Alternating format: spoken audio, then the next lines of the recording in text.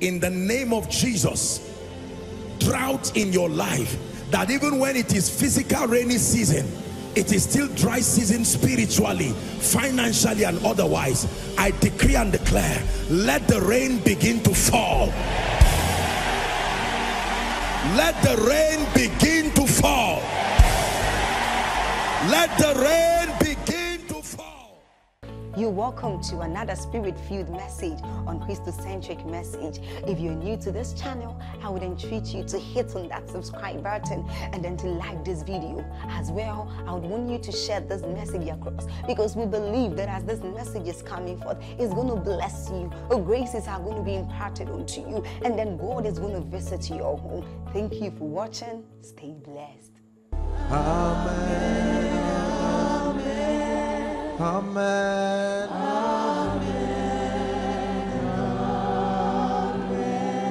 To your will, to your words, to your power. Amen. Amen. Amen.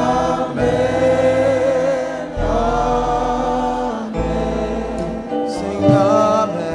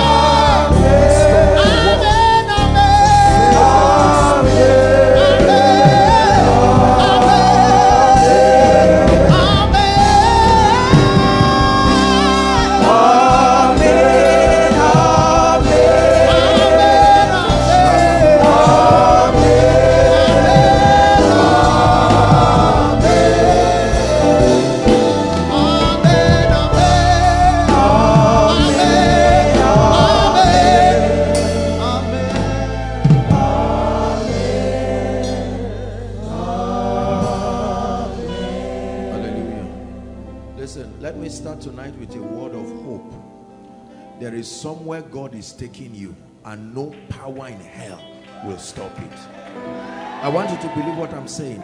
The Bible says, now are we the sons of God, and it doth not yet. Take your eyes away from the temporary setbacks. No money, no ministry, no influence. All that is rubbish. The Bible says they looked unto him. That's the key. He lifted the brazen serpent, and he says to look.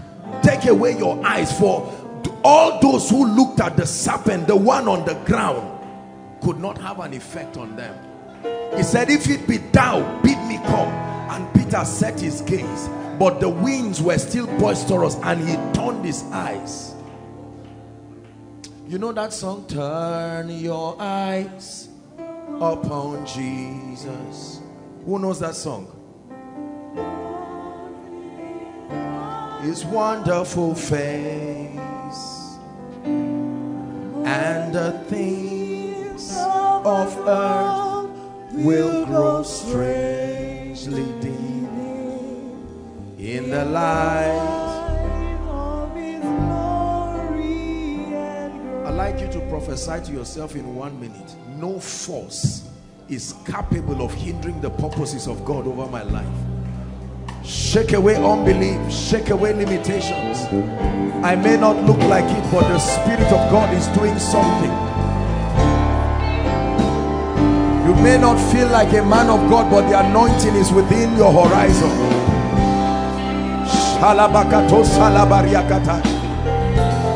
There's no plan of darkness that is able to thwart the purposes of God over your life. Can you prophesy to yourself? Going to the place of destiny by the anointing, by the power of the Holy Ghost. There is no power, no force. The gates of hell does not sustain the ability to stop me.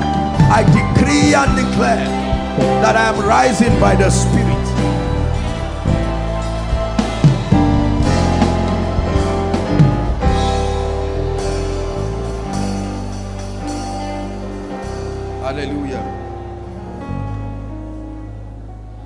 This is already a message to someone, because you see, brothers and sisters, this life has a way of taking away your gaze from Jesus. Some of you had to trek to come here, and while you were trekking, the devil told you, where is the grace you claim you have for prosperity? Some of you had to fight all kinds of battles to be here. But let me tell you, if your life were ordinary, the devil will not waste his time around you. There was something the spirit of the Antichrist saw with the star and began to manipulate Herod to look for where Jesus is.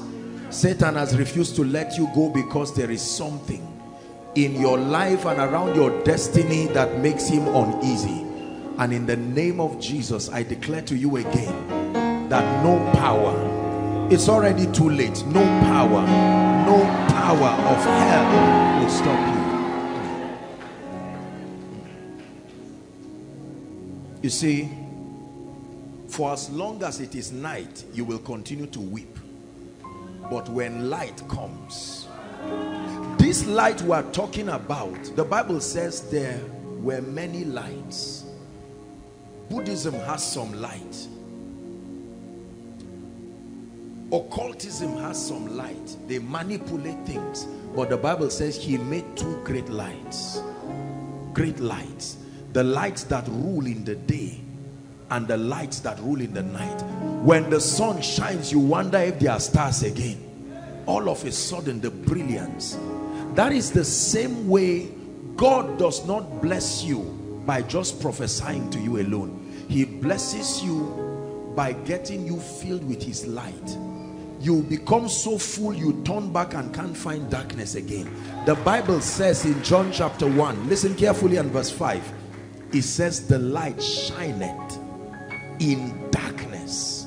The light, the word that you have, that has been brought to you by the Spirit, is capable of dispelling any darkness. So brothers and sisters, let me encourage you.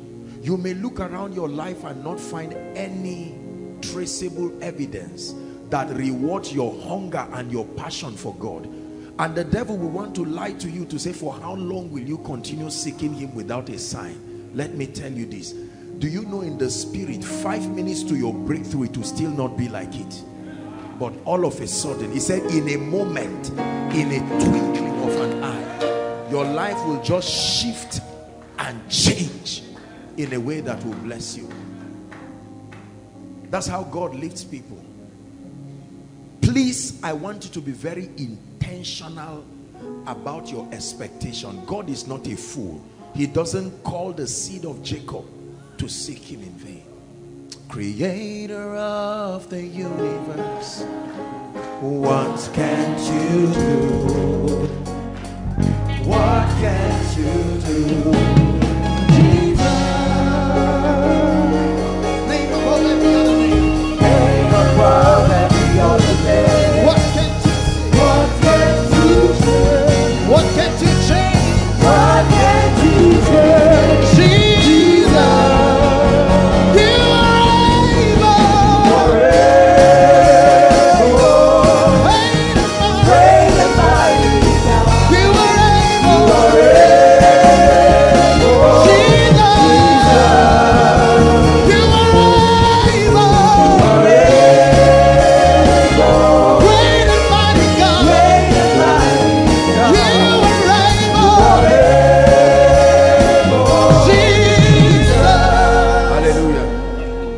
Let me speak over your life before you sit down. Psalm 45.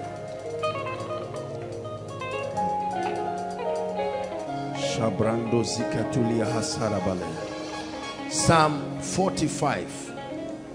The Lord just put it in my spirit to prophesy over your life. Words are powerful. Realities are created through words. 45 verse 12, it says, and the daughter of Tyre shall be there with a gift. It says, even the rich among the people shall entreat your favor. There is, listen, I taught you something. We're going to teach on something, but It's just a grace that came on me now. Listen to me. Listen. You see, brothers and sisters, everything in life that we know is bought with money. Is that true? Do you agree with me? But do you know that money itself is a product that is bought with something?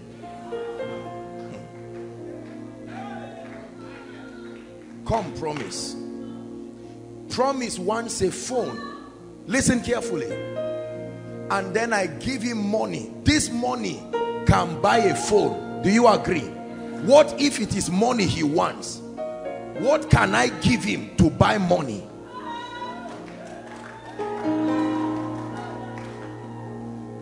The name of what you give that buys money is what the Bible calls true riches. True riches. It is true riches that can purchase unfaithful mammon, and alongside with it buy every other thing.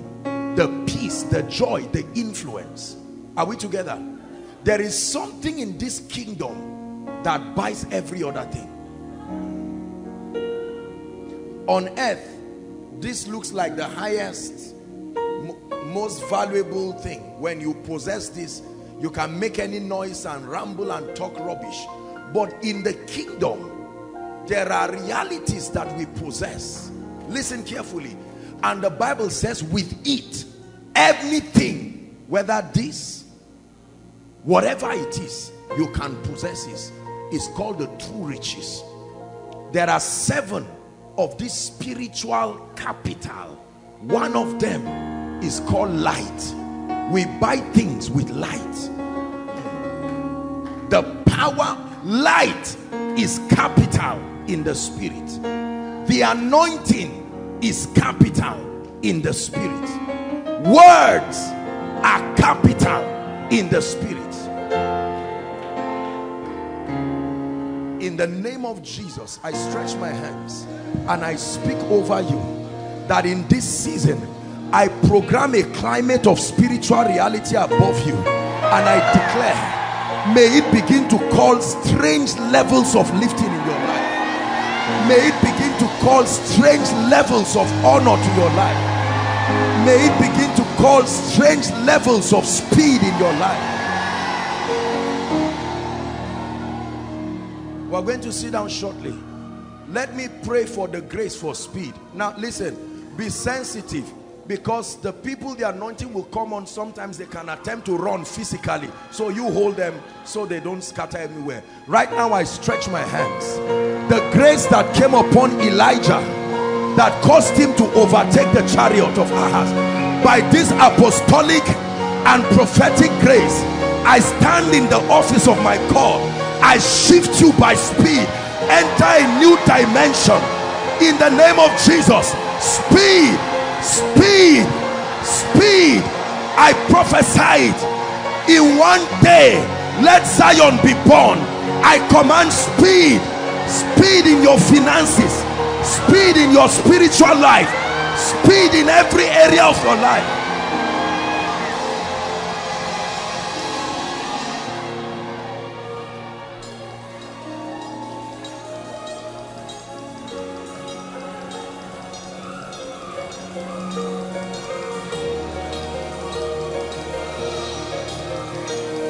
Whatever level you have been in spiritually and you have refused to shift, I stand by prophecy and I shift you to a new dimension, new level of prophecy, new level of revelation, new level of encounters, new levels of signs and wonders. Receive it in the name of Jesus.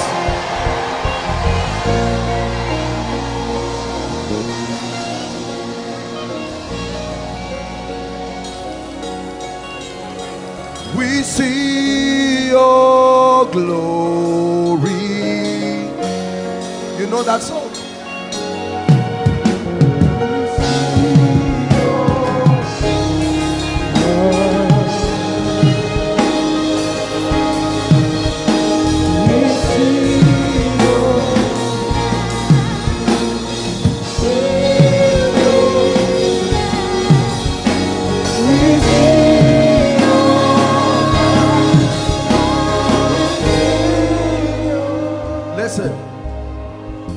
kingdom, it is what is on you that controls what is around you. Are you hearing what I'm saying? In this kingdom, it is the spiritual climate above you. I'm speaking by the Spirit. It is the spiritual climate above you that controls the realities that are captured in your life. It takes more than desire. It takes more than zeal. Again, I'm speaking to you.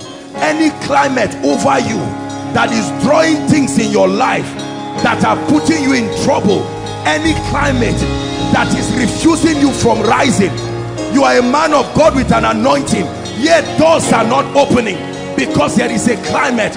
In the name of Jesus, I command that climate to live your life now.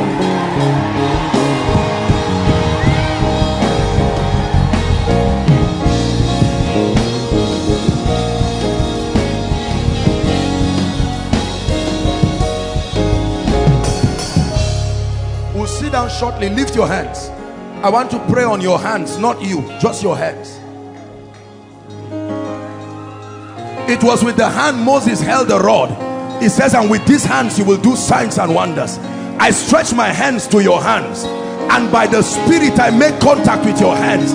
May these hands carry strange fire. Fire for signs, fire for wonders. You lay these hands and change the destinies of men. You lay these hands and speak the purposes of the kingdom. Everything these hands come upon, I declare that it is anointed. It will be an instrument of signs and wonders in the name of Jesus Christ. Please sit down if you can.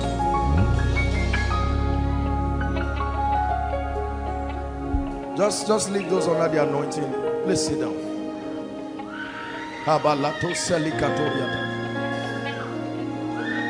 Sheke pasabarusia hasana maladaba. Elabarando sadele katiada. Talabaratus. Legete koratisia.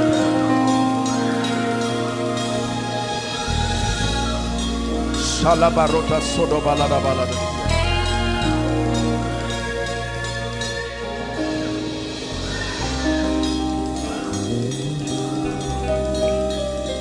Hallelujah. You see, if the power of God cannot come and change you, then you are wasting your time. Brothers and sisters, I am ministering to you what the Bible calls true riches. This is God's justice system. Oh, I was not so educated. Oh, I was not this. I didn't have wealthy parents. But there is something that can come upon men and help them. You are receiving the help of God. God doesn't just help people by wishing. He puts something upon your life. I've taught you this. What is on you is what controls what is around you. Not what you want. Not what men say. They can talk nonsense from morning till night. If you ever turn and see strange results in your life, whether you know it or not, there is something controlling it. If a man ever looks at you and says, I want to bless you, nobody has the heart to do it on his own. No, sir. If as a man of God, you ever call for a solemn assembly and people come, there is something on you. It's not about stories and nonsense. What is upon you is what controls what is around you. I repeat, what is upon you. If you desire something around you and it's not there, don't look for it. Look for what must come upon you to bring that thing you desire. Who is like you, Lord, in all the earth? Much less love and beauty, endless worth. Nothing in this world can satisfy. Jesus, you're the cup that will run dry. Treasure of my heart and of my soul. my weakness, you are merciful. Redeemer of my past and present wrong. You're the holder of my future days to come. And all my days on earth I will await the moment that I see you face to face. For nothing in this world can satisfy. Jesus, you're the cup that won't run dry. Jesus, yes, you are the cup that won't run dry. Other things can run dry, but Jesus, you're the cup that won't run dry. Jesus, you're the cup that won't run dry. Thank you, Holy Spirit. We're gathered here and we will always allow you to build, to change, to lift.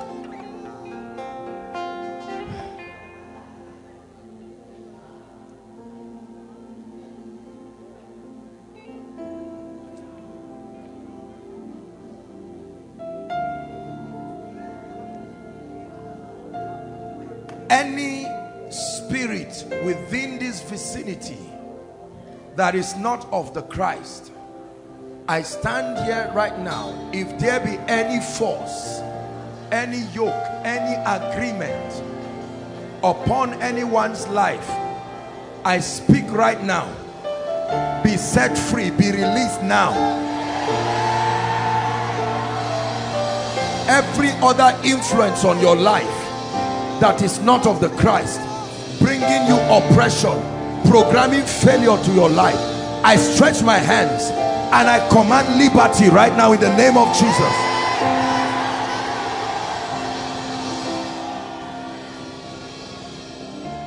Please be seated. God bless you.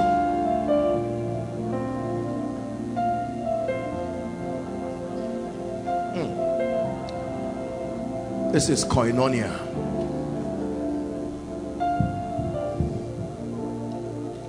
The anointing that comes upon you when you come here is the Holy Spirit doing something within you.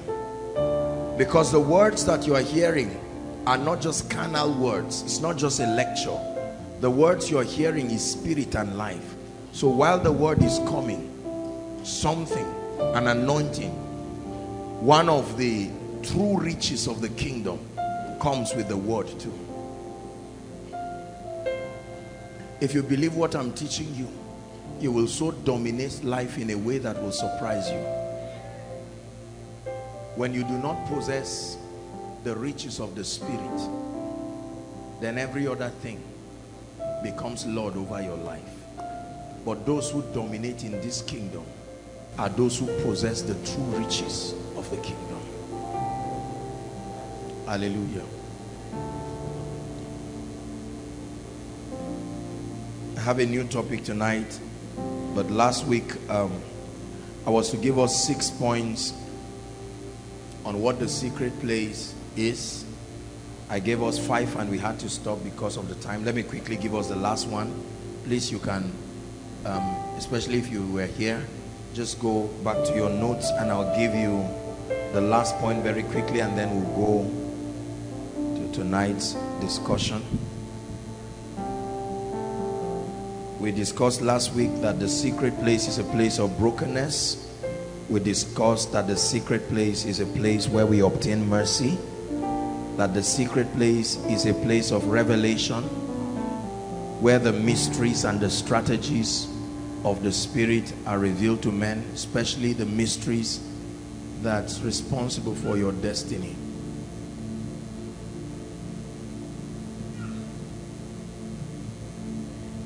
I'm lifting your family, said the Spirit of God. No, this is not for everybody. I'm speaking to someone now. I'm lifting your family. It will be like a dream. It will be like a dream. I'm lifting your family. I'm lifting your family. I'm lifting your family. I'm lifting your family. I'm lifting your family.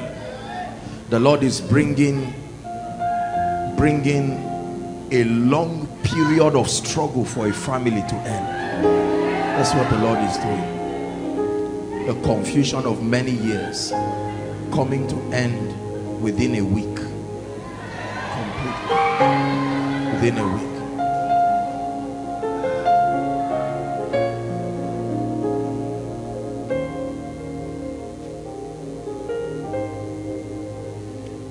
The Lord is speaking to someone here and he's saying, I will visit you again.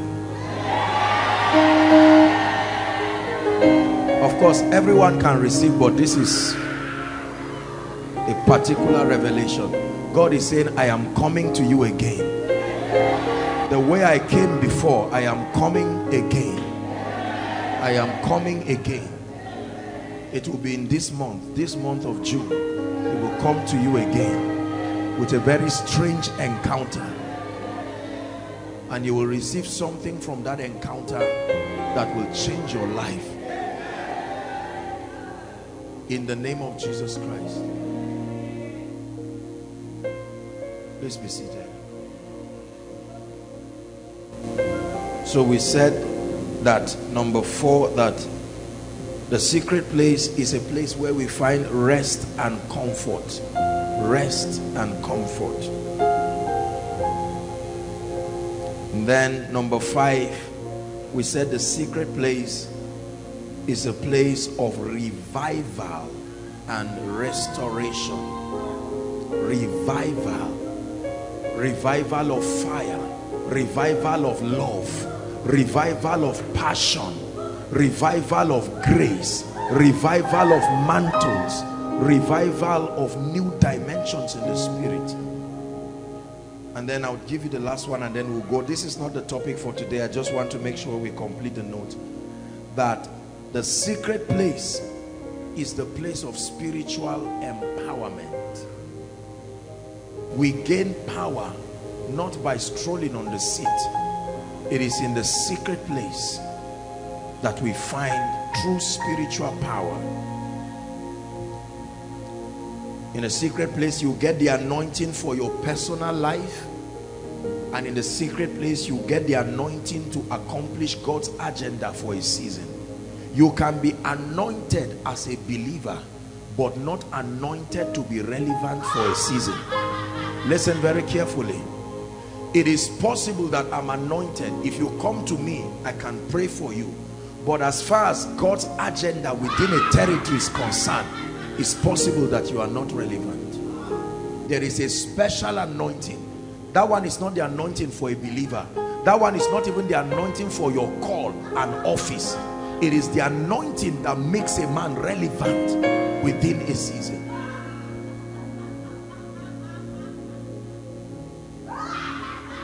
That's why you see many anointed people become voiceless after certain seasons. They are still anointed. They still love God. But the anointing to play a key role in God's program is not there. So although they are anointed, you still get blessed. But it's very clear that the lampstand is not on them within that season.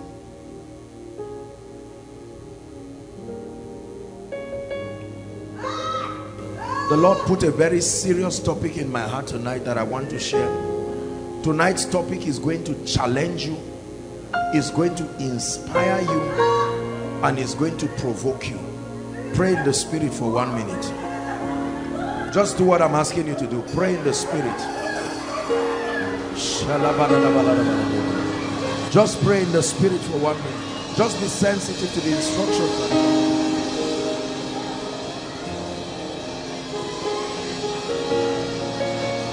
Shabalakato Selebekato Celebratias. Jegete Barato Sodobalatos. Shebetekato Kotokato Balakato Sekate. Manakalabaruse Adamalaka Sombretish Kalabaria. You're allowing your spirit contact something while you pray.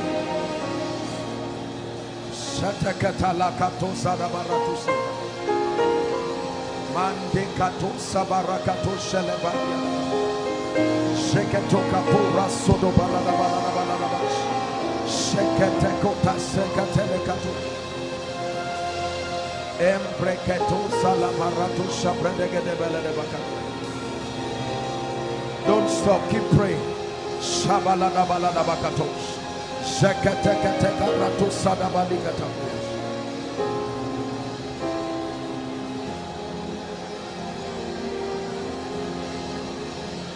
El Elyon, God Most High, Jesus Christ is the El Elyon of Israel. El Elyon, God Most High, Jesus Christ is the El Elyon of Israel. El Elyon, God Most High, Jesus Christ, El Elyon of Israel. Please be seated if you can.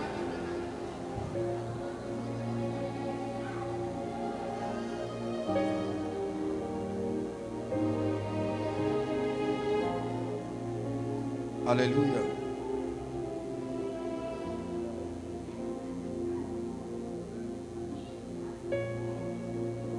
Thank you, Holy Spirit.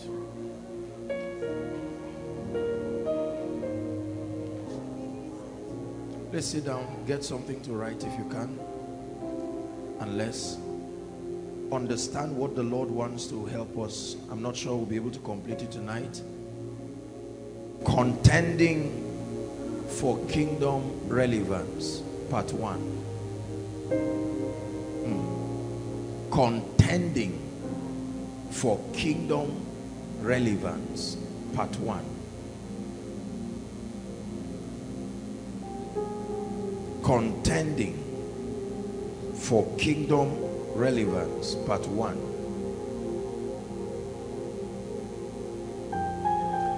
This is a very powerful teaching that seeks to show you how you can become a voice. You can represent the voice of God to a generation, and you can rise to a position of kingdom influence. Remember, we're still in a season where God has declared that he is lifting men. Acts chapter 13 and verse 36. Please give it to us. No sados kaleshiandas kabaruha sikatia. Shalabarus kelebradike yadabalaba. Shalabaruki yadabalaba. Just sit where you are.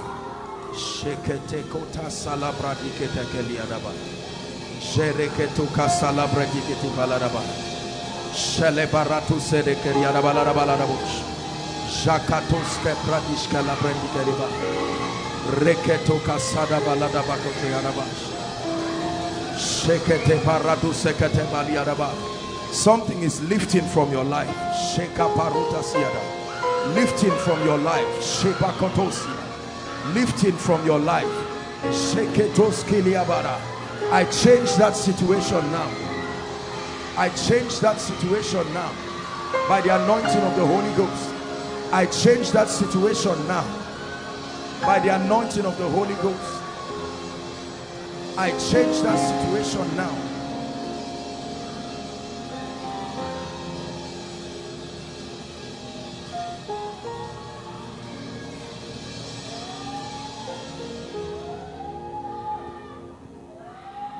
For David, please give us amplified. It says, for David, after he had served God's will and purpose and counsel, but he served it in his own generation. He said, fell asleep and was buried. But he said, David served God in his generation. It's not enough to serve God. It's enough to serve God within the context of a generation. Are we together now? There are mandates that are left for generations. Every generation has a spiritual curriculum about God and his purposes that God intends for them to accomplish. And hear me, your relevance within a generation is predicated upon your understanding your generation and knowing the corporate mandate that God has put upon that generation. You can live within a generation and serve God, but serve God in a way and manner that does not influence a generation. It's not enough to serve God. You must serve God in a way and a manner that brings the purposes of God to a generation. And this is what I want to teach you tonight. He said David served God's will and purpose and counsel in his own generation, not another generation. Everyone that the Bible records that was used by God was used within the context of a generation. Listen very carefully. If you miss relevance within your generation, then you have missed relevance forever. Are we together? I think I was teaching in Lagos during the Young and Gifted program, and I gave them an illustration. No matter how anointed I am, anybody above 55 years is not within the scope of my generation. No matter how I love them, they will be blessed from my life, but they will quickly go to Papa Oyedeko and Papa Adeboye, because those are the voices of that generation. Are you getting what I'm teaching you now? It's not enough to seek relevance. You must seek relevance within the context of a generation. Your voice does not speak to every generation. There is a generation where your relevance is allocated to. God sends men not just to places, he sends men to a generation. And if you cannot identify your generation of impact and influence, then you will live a very useless life. And David, after he served the will of God, there are some things that are allowed in other generations that are not allowed in others. Are we together?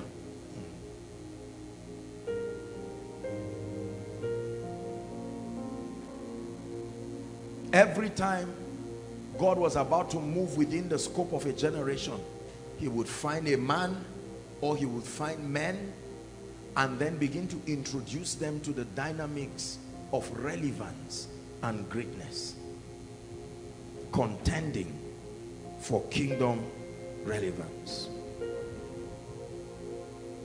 There are things that we need to know if we are to rise to a point of kingdom influence and relevance.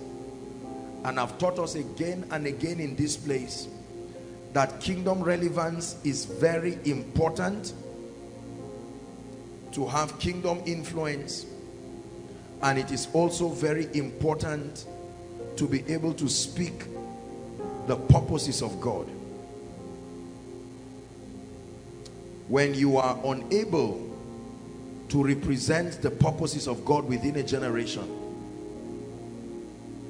then you may not be able to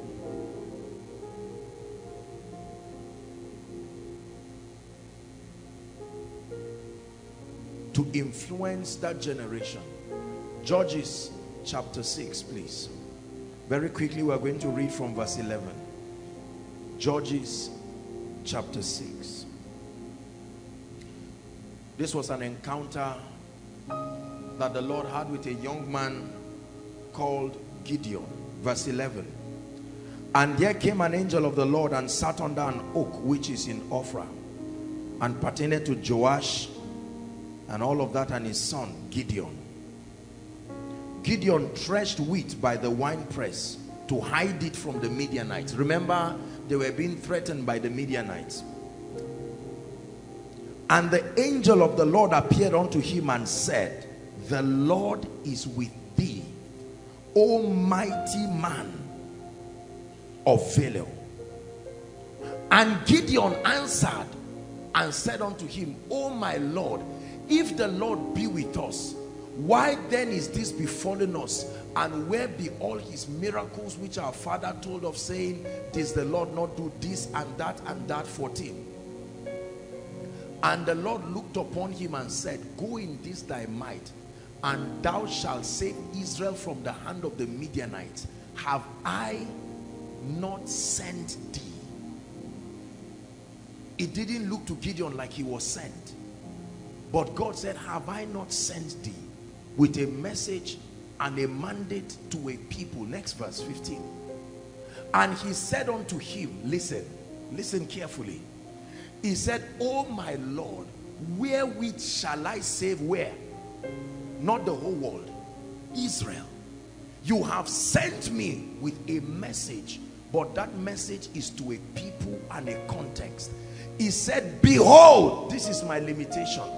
My family is poor in Manasseh, and I am, aside from the fact that the family is poor, I am the least in my father's house. Look at the excuse he's giving. God is telling him, I am lifting you, and then he says, I cannot do the assignment because of two things. One, poverty. There is a relationship between poverty and lack of influence and lack of relevance. Number two, lack of greatness. I am small, my family is small, and yet even in that family I am the least in my father's house. 16. Hallelujah. Hallelujah. And the Lord said unto him, surely I will be with thee, and because of my presence with thee, thou shalt smite the Midianites as one man. Follow me very carefully tonight. Jesus.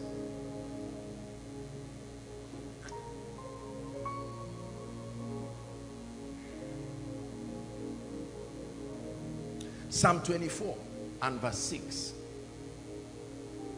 He said, this is the generation, not this is the person. Listen carefully. This is the generation that has a mandate as a generation to seek God, but to seek God in the similitude of Jacob. Listen very carefully. He's saying the word, O Jacob, there is O God of Jacob. He said there is a generation mandated by God to seek God in the similitude of Jacob. Are we together now? When God tells you to search for him, he looks for human references that are reflections of that expectation. Are we together? When God wants to teach believers to love, he will lift up John and tell them to study his life. When God wants to teach people how to walk in the blessing, he lifts up Abraham and tells them to study his life. In James chapter 5, when God is teaching people how to pray strategic prayer, he lifts up a prophet called Elijah and says, study him. When God wants to teach people on faith, he lifts up Peter. When God wants to teach men on revelation, he lifts up Paul the apostle. Are we together now? So God is very figurative in his expression. For you to understand this scripture, you have to go back to Genesis 28 and Genesis 32 and study how Jacob sought God. Because he said the mandate that was on one man, Jacob, is a mandate that one day will come upon a generation. That a generation will be mandated to seek the face of God in the similitude of Jacob. Are we together? God appears to Jacob in chapter 28. And until that time, listen carefully, there was no God of Jacob. When God revealed himself, he said, I am the God of Abraham. There was a way I taught Abraham to seek me. There were possibilities about me that no one had known. But my encounter with Abraham introduced the world of men to these possibilities. The God of Abraham. Then Isaac the son used the God of Abraham to create the God of Isaac. The God of Abraham was a springboard, the mysteries of God that his father knew, and out of his own dealings with God, God created a name called the God of Isaac. By the time we get to Psalms here, Jacob had done his own too, and God names himself by a man's experience with him. Jacob's encounter is so powerful that God's covenant people were not named after Abraham. They were not named after Isaac. They are not called the Abrahamites. They are not called the Isaacites. They are called the Israelites, not even the Jacobites. So powerful was this encounter that God said, the generation that wants to know me must seek me in the similitude of Jacob.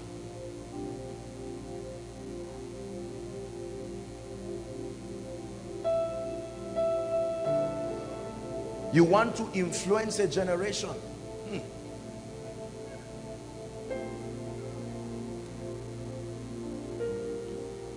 God is lifting her, Dr. Halima.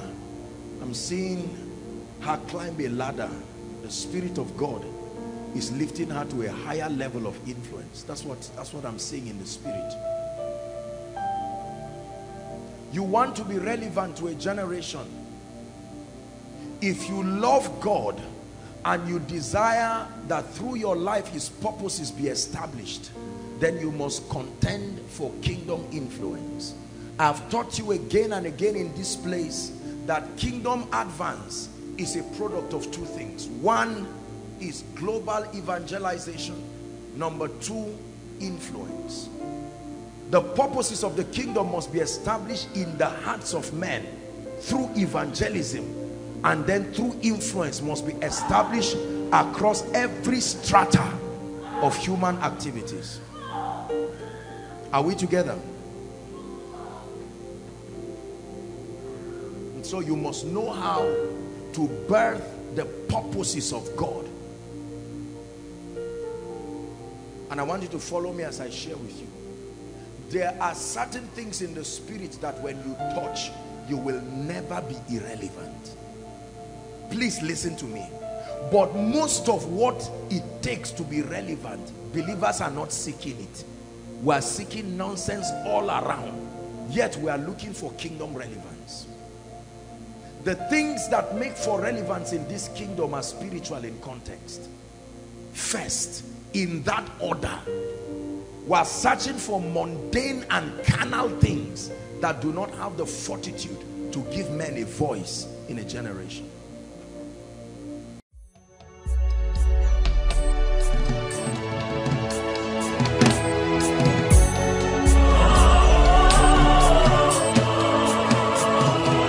Koinonia, a place of encounter with the Holy Spirit and transformation by the principles of God's kingdom.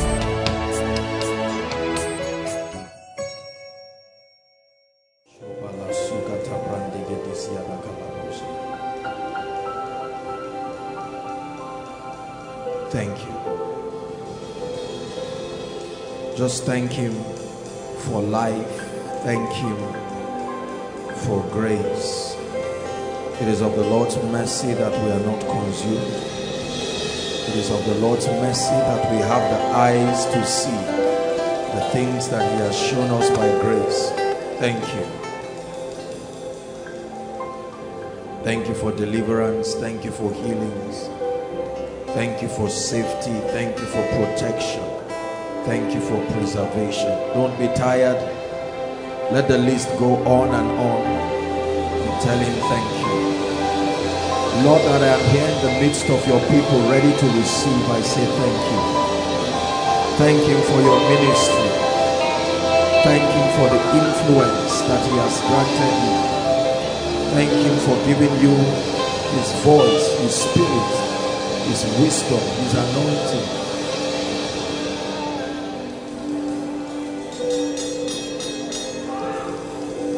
Lord, I'm not here to complain about my many struggles, but by your spirit and your grace,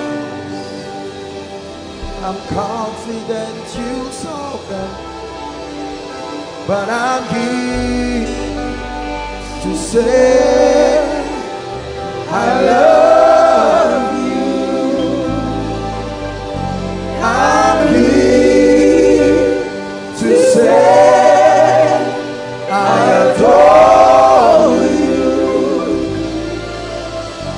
I'm here to say that we love you. I love you. I want to love you, Lord. Father, we declare that without your presence, without your word, without your spirit, nothing can be made out of our lives.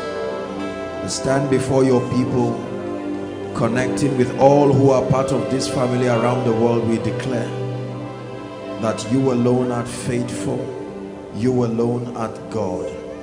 No man can do these things except God be with him. And Lord, we just want to take the time to say thank you. Thank you. Thank you. Thank you. Thank you. 1,000 tongues will not be enough to say thank you. We're not in ministry if lives are not being changed. We're not in ministry if your power is hindered through our lives and from our lives. We're not in ministry if your word is not coming in season. We're not in ministry if your voice is not heard in the midst of us. But Lord, we thank you. We're not in ministry if no one is around to hear what you are declaring to us. You have exalted us, you have honored us, you have blessed us, and we thank you. We thank you. Tonight, I ask that you bless us, challenge us again. We have come to Bethel, the place of bread. We have come to the threshing floor. We have come to the place of purification. We have come to the place of impartation. We have come to the place of hope. We have come to the place of transformation. We have come to the place of the oil and the wine. We have come to the place where you can open our eyes and wash it with eye salve that we may see. We have come to the place where the voice of the Lord is not scarce. Tonight, oh God, we cry that in a new way you speak to us, you challenge us, set us on fire once again. And oh God, beyond the speakings of a man, we pray that your voice will echo from the throne and cause us to hear in the name of Jesus Christ. Thank you, Lord Jesus. Thank you, Lord Jesus.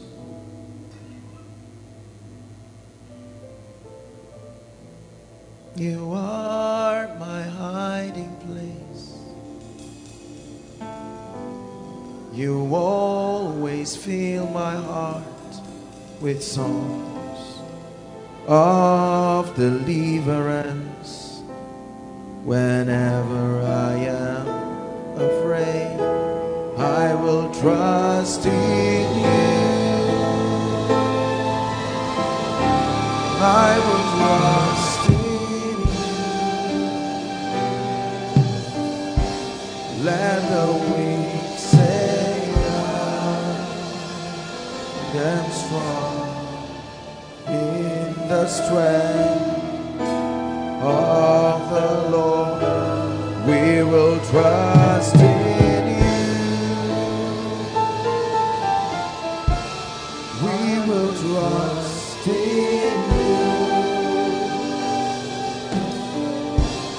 Let the wind say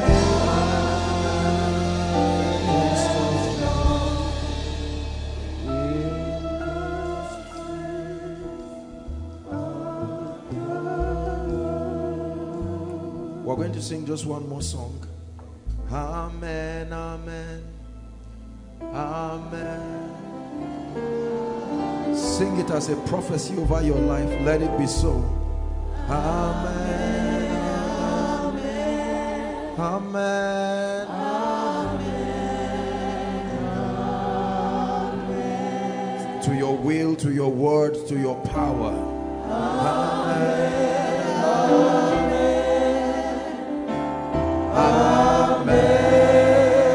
amen. Sing amen, amen, amen, amen, amen, amen. One more time.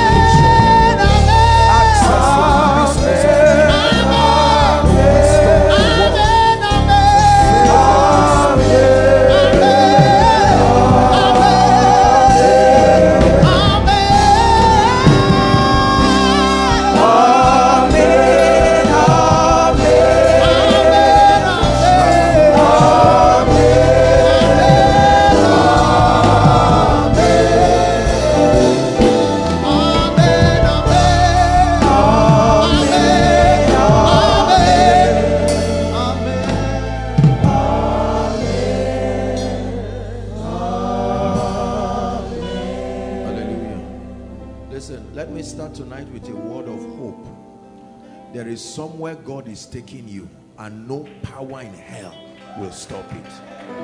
I want you to believe what I'm saying. The Bible says, now are we the sons of God, and it doth not yet. Take your eyes away from the temporary setbacks. No money, no ministry, no influence. All that is rubbish. The Bible says they looked unto him. That's the key. He lifted the brazen serpent and he says to look. Take away your eyes, for all those who looked at the serpent, the one on the ground, could not have an effect on them. He said, if it be thou, bid me come. And Peter set his gaze, but the winds were still boisterous, and he turned his eyes. You know that song, turn your eyes upon Jesus. Who knows that song? His wonderful face and the things of earth will grow strangely dim in the light of his glory and grace. I'd like you to prophesy to yourself in 1 minute. No force is capable of hindering the purposes of God over my life. Shake away unbelief, shake away limitations. I may not look like it, but the Spirit of God is doing something. You may not feel like a man of God, but the anointing is within your horizon.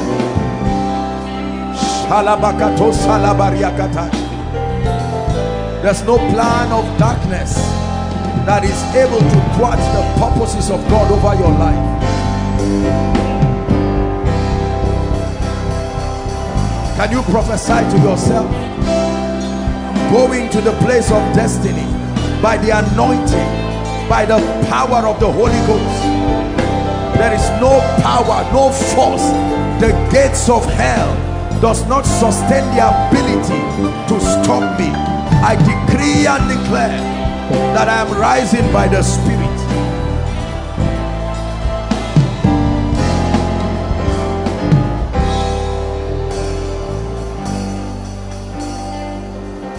Hallelujah.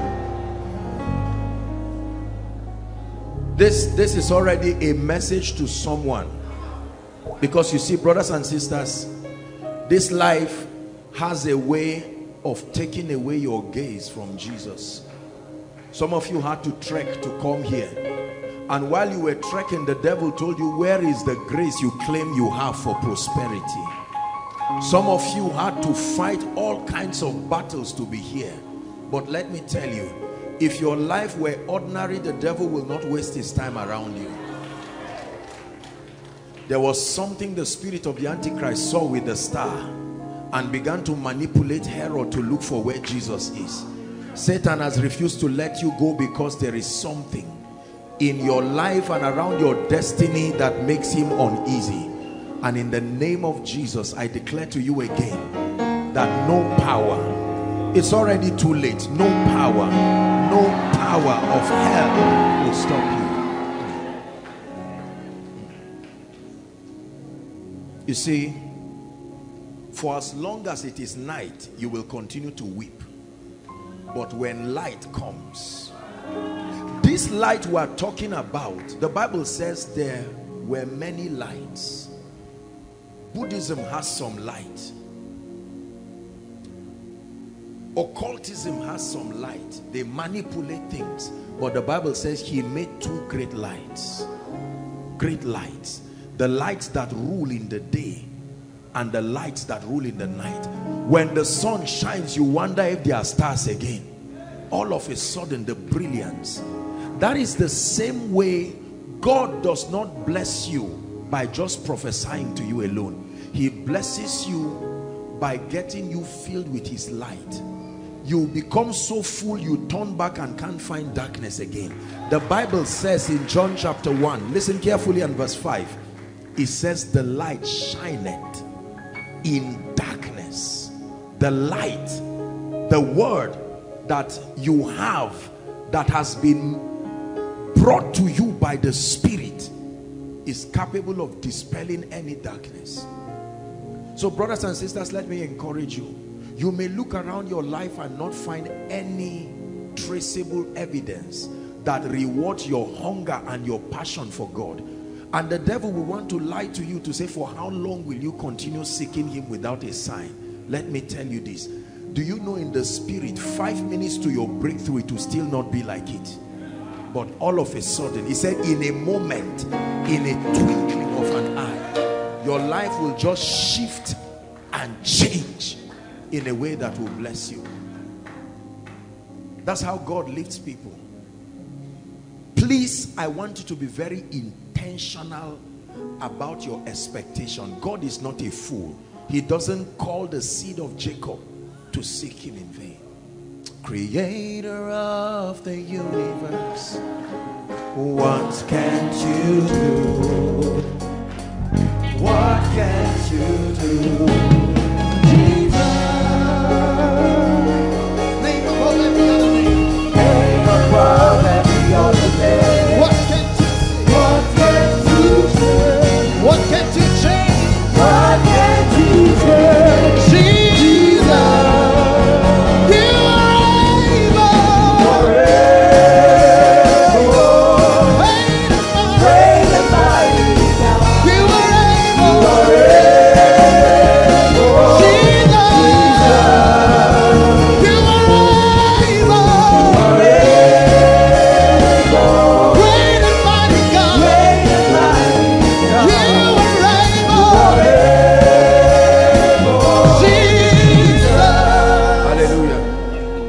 Let me speak over your life before you sit down.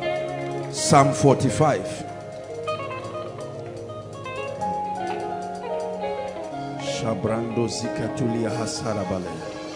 Psalm 45. The Lord just put it in my spirit to prophesy over your life. Words are powerful. Realities are created through words. 45 verse 12, it says, and the daughter of Tyre shall be there with a gift. It says, even the rich among the people shall entreat your favor. There is, listen, I taught you something. We're going to teach on something, but it's just a grace that came on me now. Listen to me. Listen. You see, brothers and sisters, everything in life that we know is bought with money. Is that true? Do you agree with me? But do you know that money itself is a product that is bought with something?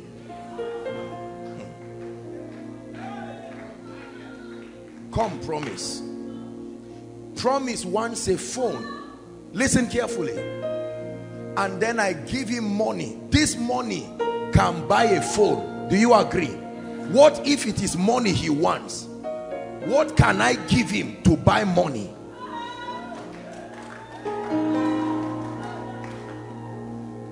The name of what you give that buys money is what the Bible calls true riches. True riches. It is true riches that can purchase unfaithful mammon, and alongside with it buy every other thing. The peace, the joy, the influence. Are we together? There is something in this kingdom that buys every other thing. On earth, this looks like the highest, most valuable thing. When you possess this, you can make any noise and ramble and talk rubbish. But in the kingdom, there are realities that we possess. Listen carefully. And the Bible says with it, anything, whether this, whatever it is, you can possess it, is called the true riches. There are 7 of this spiritual capital. One of them is called light. We buy things with light. The power, light is capital in the spirit. The anointing is capital in the spirit. Words are capital in the spirit. In the name of Jesus, I stretch my hands and I speak over you that in this season I program a climate of spiritual reality above you, and I declare, may it begin to call strange levels of lifting in your life. May it begin to call strange levels of honor to your life. May it begin to call strange levels of speed in your life. We're going to sit down shortly. Let me pray for the grace for speed. Now listen, be sensitive, because the people the anointing will come on, sometimes they can attempt to run physically. So you hold them so they don't scatter everywhere. Right now I stretch my hands. The grace that came upon Elijah that caused him to overtake the chariot of Ahaz, by this apostolic and prophetic grace, I stand in the office of my call. I shift you by speed. Enter a new dimension in the name of Jesus. Speed, speed, speed. I prophesy it. In one day, let Zion be born. I command speed. Speed in your finances, speed in your spiritual life, speed in every area of your life.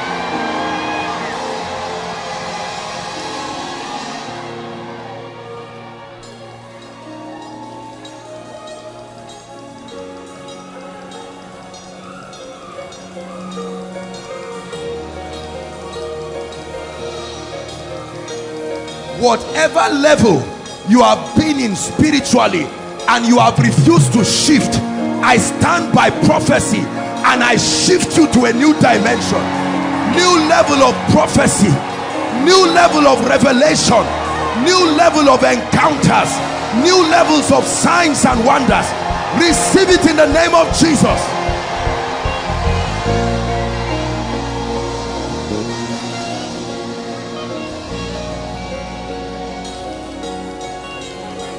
We see your glory. You know that song?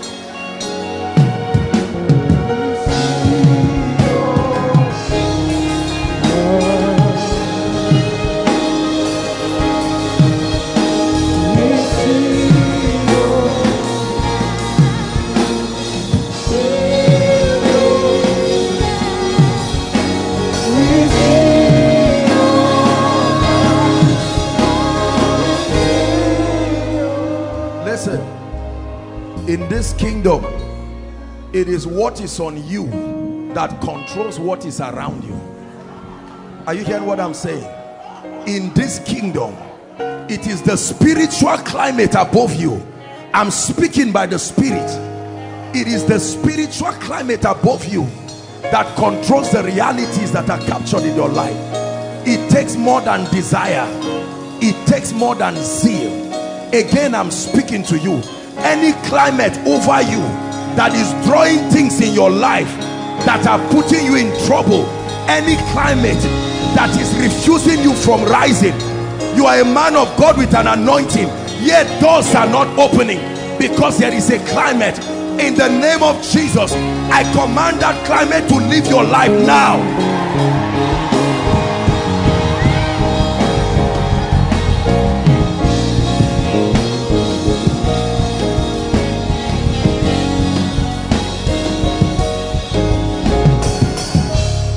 We'll sit down shortly. Lift your hands.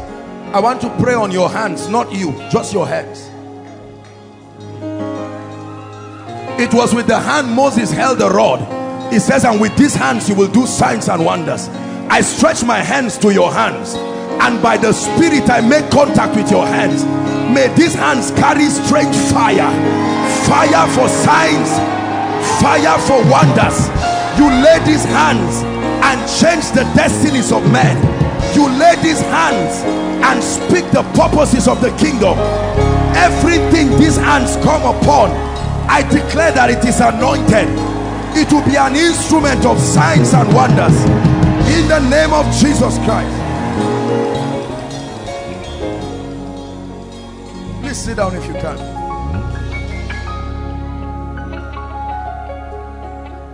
Just leave those under the anointing. Please sit down.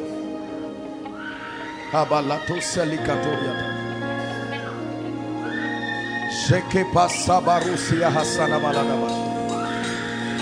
Elabarando sadele katiada. Kalabaratus. Legete koratisia.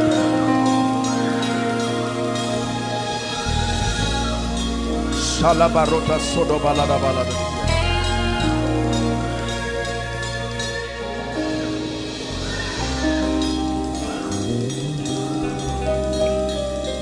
Hallelujah. You see, if the power of God cannot come and change you, then you are wasting your time. Brothers and sisters, I am ministering to you what the Bible calls true riches. This is God's justice system. Oh, I was not so educated. Oh, I was not this. I didn't have wealthy parents. But there is something that can come upon men and help them. You are receiving the help of God. God doesn't just help people by wishing. He puts something upon your life. I've taught you this. What is on you is what controls what is around you. Not what you want. Not what men say. They can talk nonsense from morning till night. If you ever turn and see strange results in your life, whether you know it or not, there is something controlling it.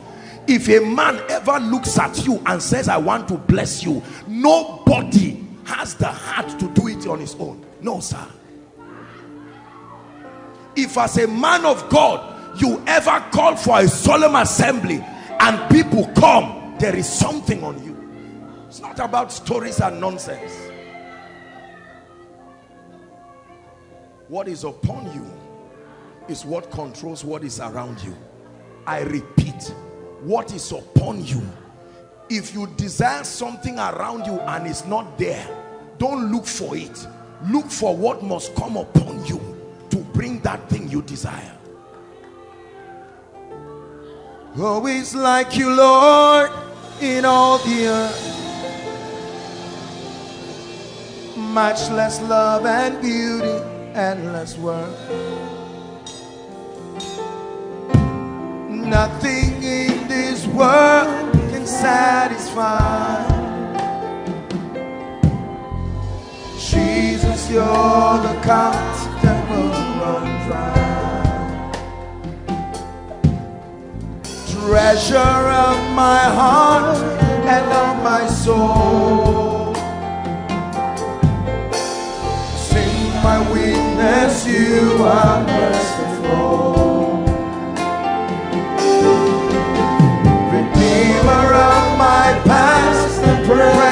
wrong. You're the holder of my future days to come. And all my days on earth I will await the moment that I see you face to face. For nothing in this world can satisfy. Jesus, you're the cup that won't run dry.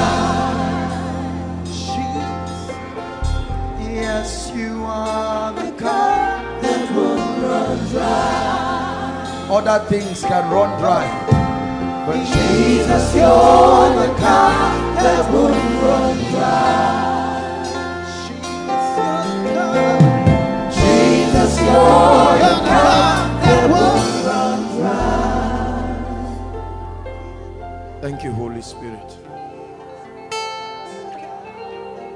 We're gathered here, and we will always allow you to build, to change, to lift.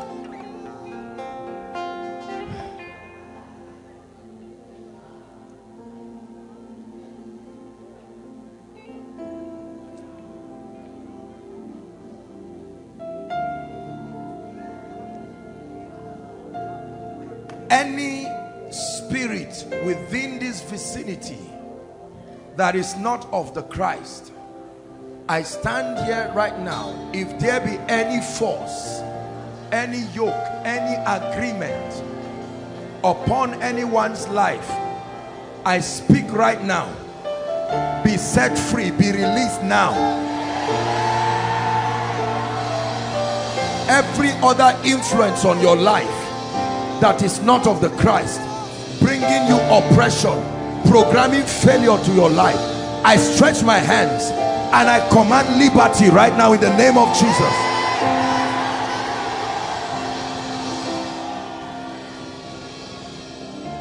Please be seated. God bless you.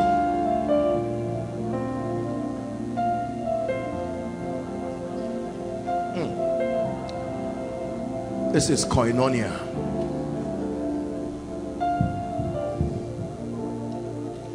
The anointing that comes upon you when you come here is the Holy Spirit doing something within you. Because the words that you are hearing are not just carnal words. It's not just a lecture. The words you're hearing is spirit and life. So while the word is coming, something, an anointing, one of the true riches of the kingdom comes with the word too. If you believe what I'm teaching you, you will so dominate life in a way that will surprise you. When you do not possess the riches of the Spirit, then every other thing becomes Lord over your life. But those who dominate in this kingdom are those who possess the true riches of the kingdom. Hallelujah. I have a new topic tonight, but last week I was to give us 6 points on what the secret place is.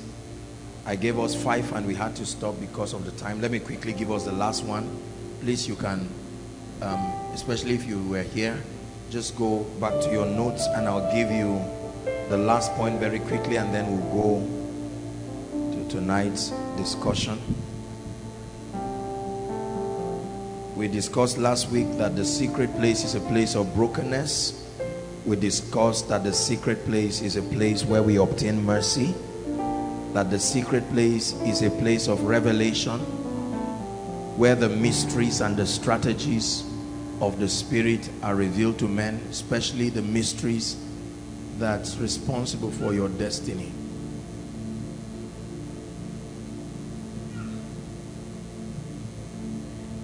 I'm lifting your family, said the Spirit of God. No, this is not for everybody. I'm speaking to someone now. I'm lifting your family. It will be like a dream. It will be like a dream. I'm lifting your family. I'm lifting your family. I'm lifting your family. I'm lifting your family. I'm lifting your family. The Lord is bringing a long period of struggle for a family to end. That's what the Lord is doing. The confusion of many years coming to end within a week. Completely. Within a week.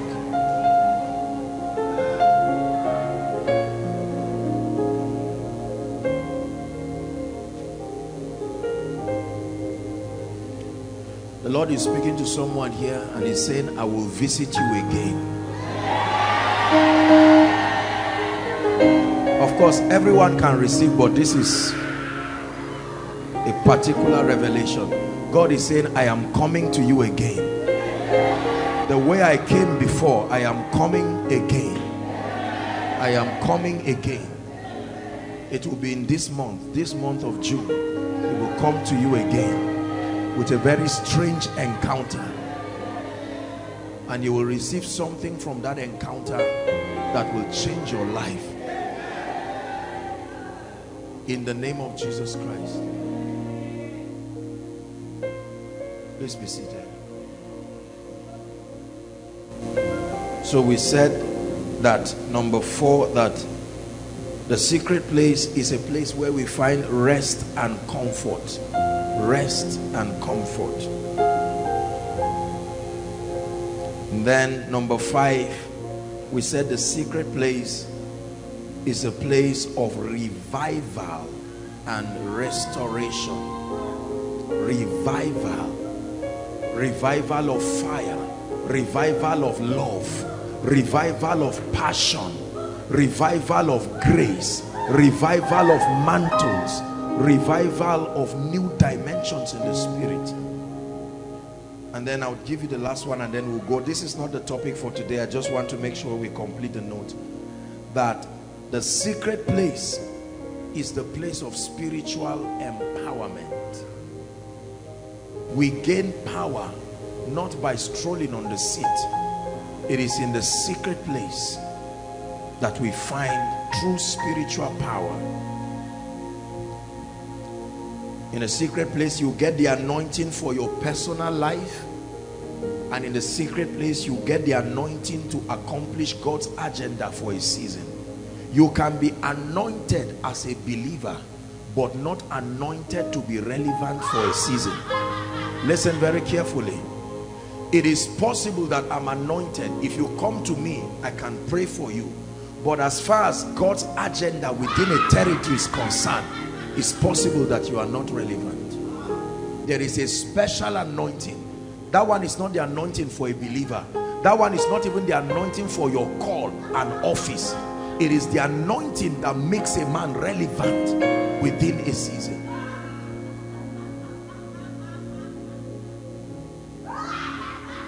That's why you see many anointed people become voiceless after certain seasons. They are still anointed. They still love God.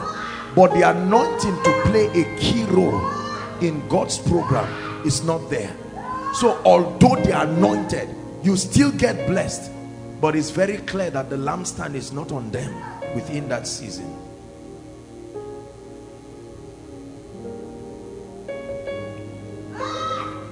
The Lord put a very serious topic in my heart tonight that I want to share.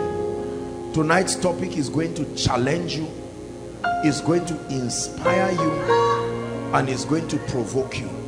Pray in the spirit for 1 minute. Just do what I'm asking you to do. Pray in the spirit. Just pray in the spirit for 1 minute. Just be sensitive to the instructions.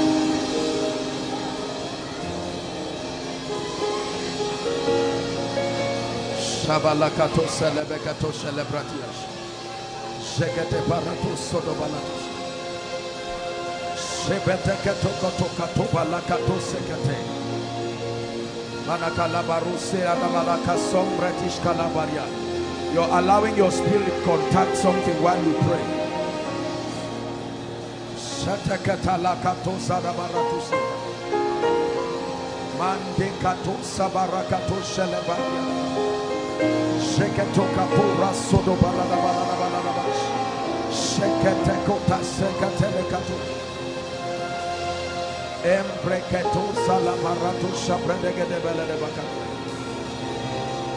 Don't stop, keep praying.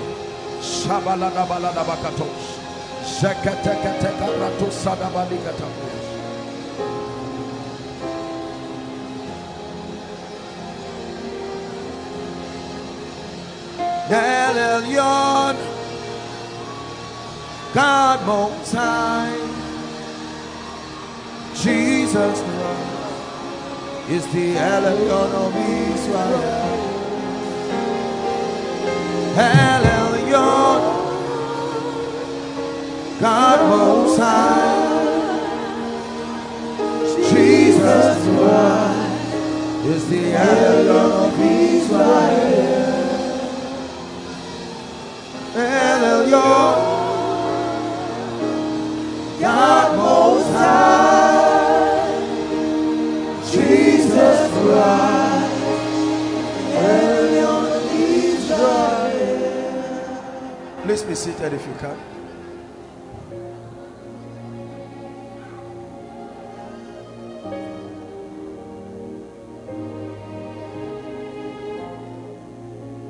Hallelujah.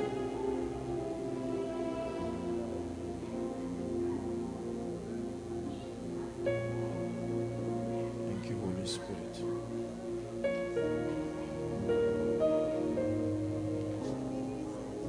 Let's sit down, get something to write if you can, and let's understand what the Lord wants to help us. I'm not sure we'll be able to complete it tonight.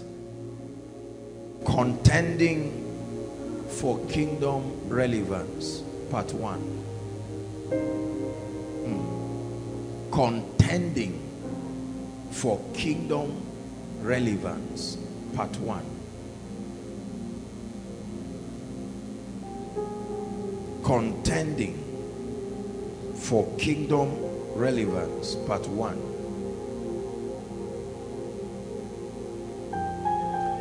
This is a very powerful teaching that seeks to show you how you can become a voice. You can represent the voice of God to a generation, and you can rise to a position of kingdom influence. Remember, we're still in a season where God has declared that he is lifting men. Acts chapter 13 and verse 36. Please give it to us. No sados kaleshiandas kabaruha sikatia. Shalabarus kelebradike yadabalaba. Shalabaruki yadabalaba. Just sit where you are. Shekete kota salabradike tekeli yadaba. Shereketu kasalabradike tibaladaba. Shelebaratu sedekeri yadabaladabaladabush. Shakatoske pradishka labrandike riba. Reketo kasada balada bakote yadabash. Shekete paradu sekete baliadaba. Something is lifting from your life. Sheka paruta siada. Lifting from your life. Shepa kotosi. Lifting from your life. Sheketos kiliabara. I change that situation now. I change that situation now. By the anointing of the Holy Ghost. I change that situation now. By the anointing of the Holy Ghost. I change that situation now.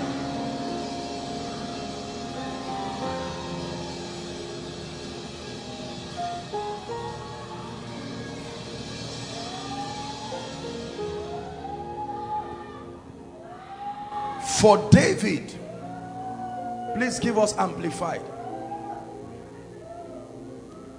It says, for David, after he had served God's will and purpose and counsel, but he served it in his own generation. He said, fell asleep and was buried. But he said, David served God in his generation. It's not enough to serve God. It's enough to serve God within the context of a generation. Are we together now? There are mandates that are left for generations. Every generation has a spiritual curriculum about God and his purposes that God intends for them to accomplish. And hear me, your relevance within a generation is predicated upon your understanding your generation and knowing the corporate mandate that God has put upon that generation. You can live within a generation and serve God, but serve God in a way and manner that does not influence a generation. It's not enough to serve God. You must serve God in a way and a manner that brings the purposes of God to a generation. And this is what I want to teach you tonight. He said David served God's will and purpose and counsel in his own generation, not another generation. Everyone that the Bible records that was used by God was used within the context of a generation. Listen very carefully. If you miss relevance within your generation, then you have missed relevance forever. Are we together? I think I was teaching in Lagos during the Young and Gifted program, and I gave them an illustration. No matter how anointed I am, anybody above 55 years is not within the scope of my generation. No matter how I love them, they will be blessed from my life, but they will quickly go to Papa Oyedeko and Papa Adeboye, because those are the voices of that generation. Are you getting what I'm teaching you now? It's not enough to seek relevance. You must seek relevance within the context of a generation. Your voice does not speak to every generation. There is a generation where your relevance is allocated to. God sends men not just to places, he sends men to a generation. And if you cannot identify your generation of impact and influence, then you will live a very useless life. And David, after he served the will of God, there are some things that are allowed in other generations that are not allowed in others. Are we together?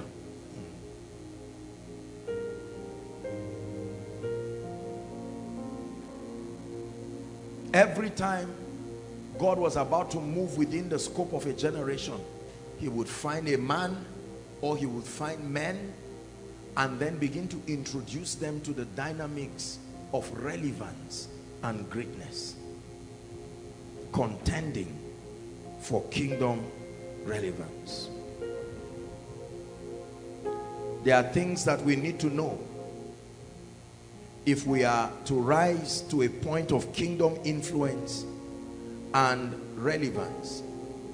And I've taught us again and again in this place that kingdom relevance is very important to have kingdom influence, and it is also very important to be able to speak the purposes of God.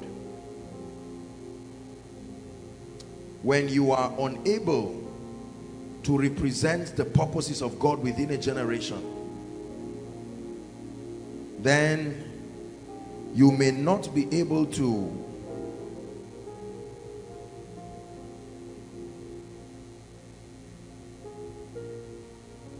influence that generation.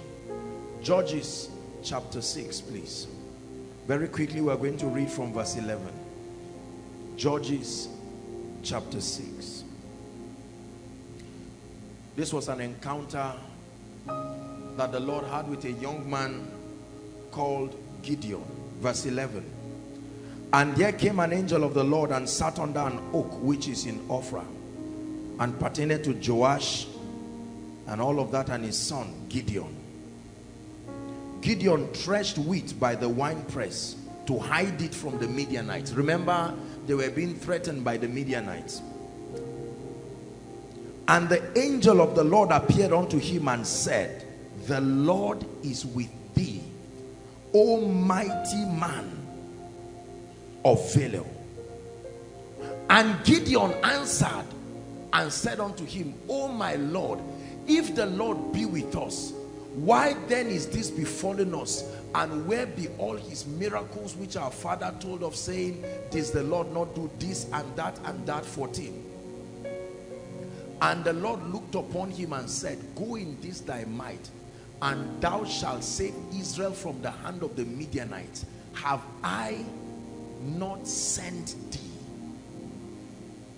It didn't look to Gideon like he was sent, but God said, have I not sent thee with a message and a mandate to a people? Next verse, 15. And he said unto him, listen carefully. He said, O my Lord, wherewith shall I save? Where? Not the whole world, Israel. You have sent me with a message, but that message is to a people and a context. He said, behold, this is my limitation. My family is poor in Manasseh, and I am, aside from the fact that the family is poor, I am the least in my father's house. Look at the excuse he's giving. God is telling him, I am lifting you, and then he says, I cannot do the assignment because of two things. One, poverty. There is a relationship between poverty and lack of influence and lack of relevance. Number two, lack of greatness. I am small. My family is small. And yet even in that family, I am the least in my father's house. 16. Hallelujah. Hallelujah. And the Lord said unto him, surely I will be with thee, and because of my presence with thee, thou shalt smite the Midianites as one man. Follow me very carefully tonight. Jesus.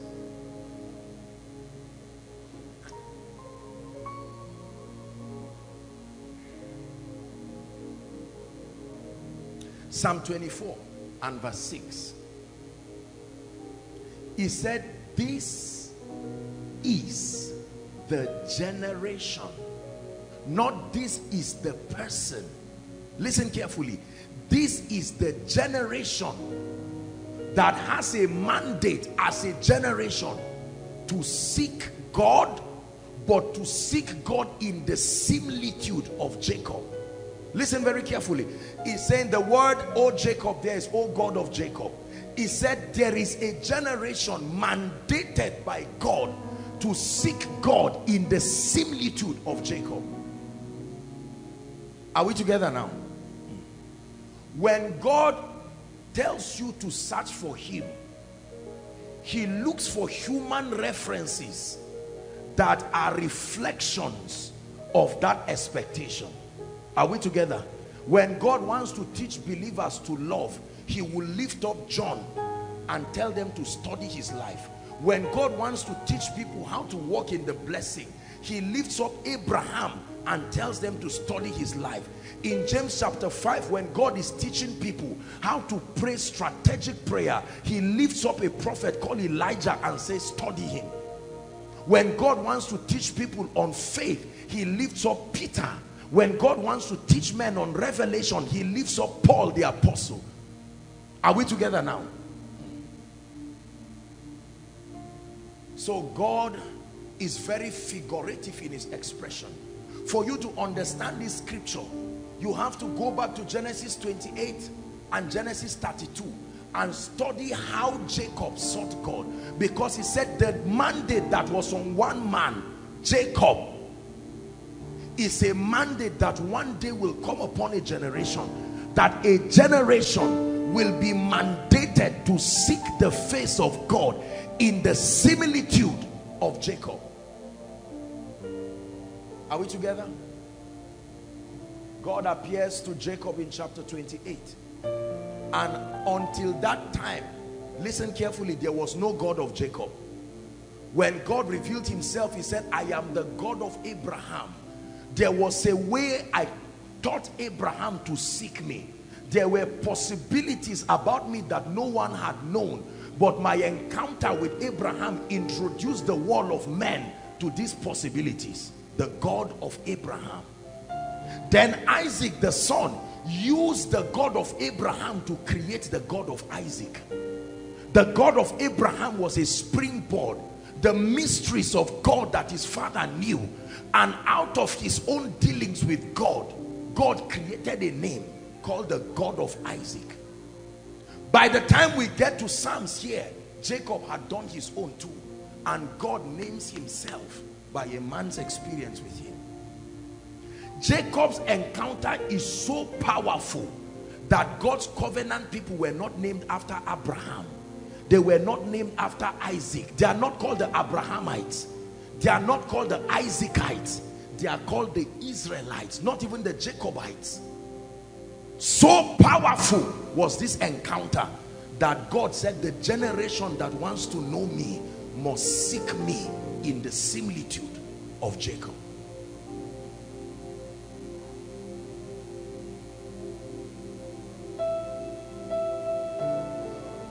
You want to influence a generation.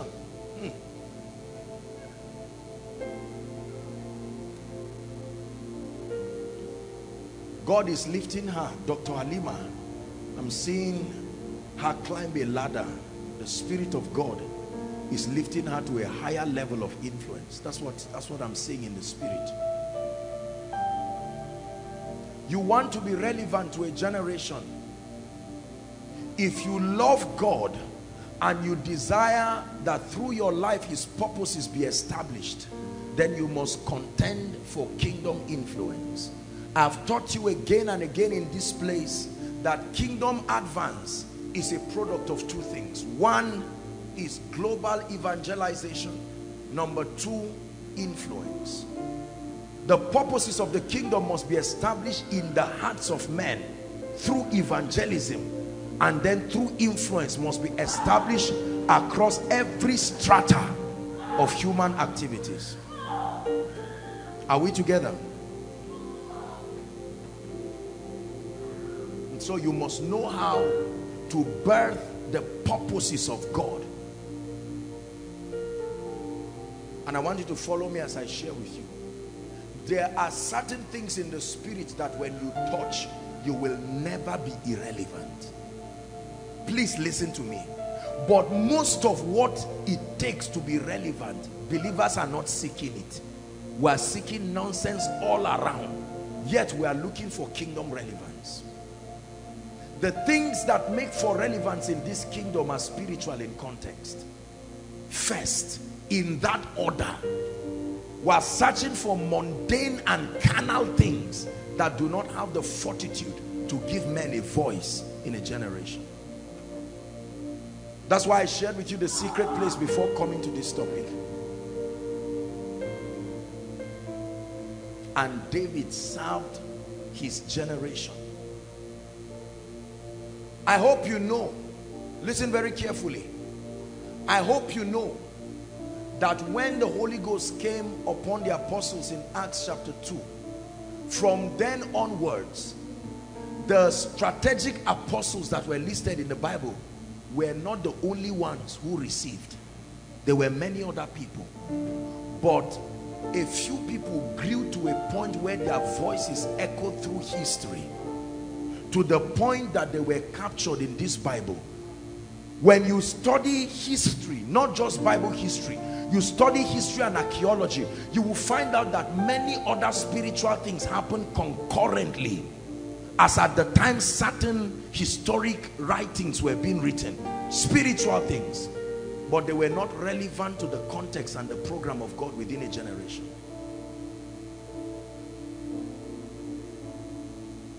It's amazing how people think because they are born again, or they have a church, or they have revelation, they will continue to be relevant in God's program for all seasons. No, sir. I have seen extremely anointed men and women of God, and I have seen the boundaries of their relevance with respect to a generation. I have seen people who are not too anointed, but I've seen them at the epicenter of a generation's relevance. There are men and women who would look at people like Joel Austin and look at people like Joyce Meyer. And if you're one who is into the things of the spirit, fasting, prayer, with all honor and respect, you may not so much appreciate their ministry because of the context of their communication. It sounds very basic. Yet in a way that looks as though it's a charm, they have commanded the attention of a generation effortlessly, unbendingly. They have entered their Sabbath in relevance. And yet again and again we find anointed men, miracle workers, still scrounging at the doorways, the corridors of relevance. Understand what I'm teaching you tonight, and you will enter your Sabbath. There will be no need for competition. There will be no need for unhealthy comparison, because you will know that the keys of a generation has been given to you. You have captured my heart, consumed my heart with your love.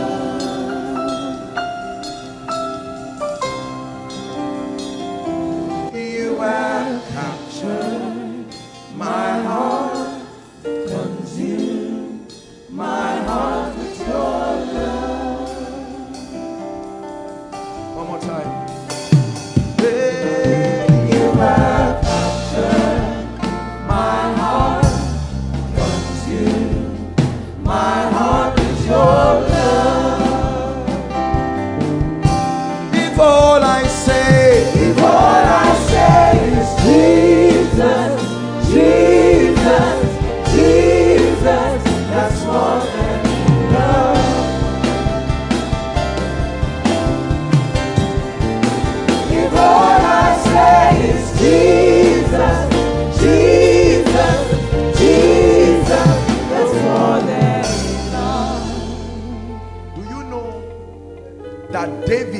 Served his generation.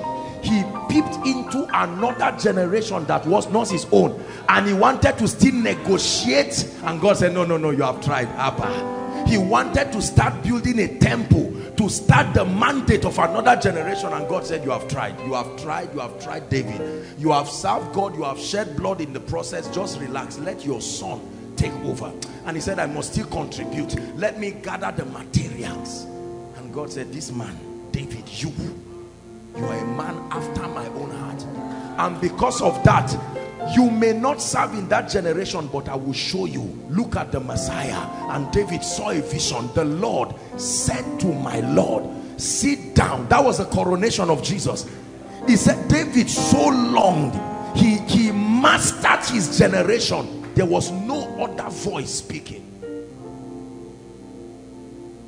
Samuel was a man who held the keys to the voice of God in his generation.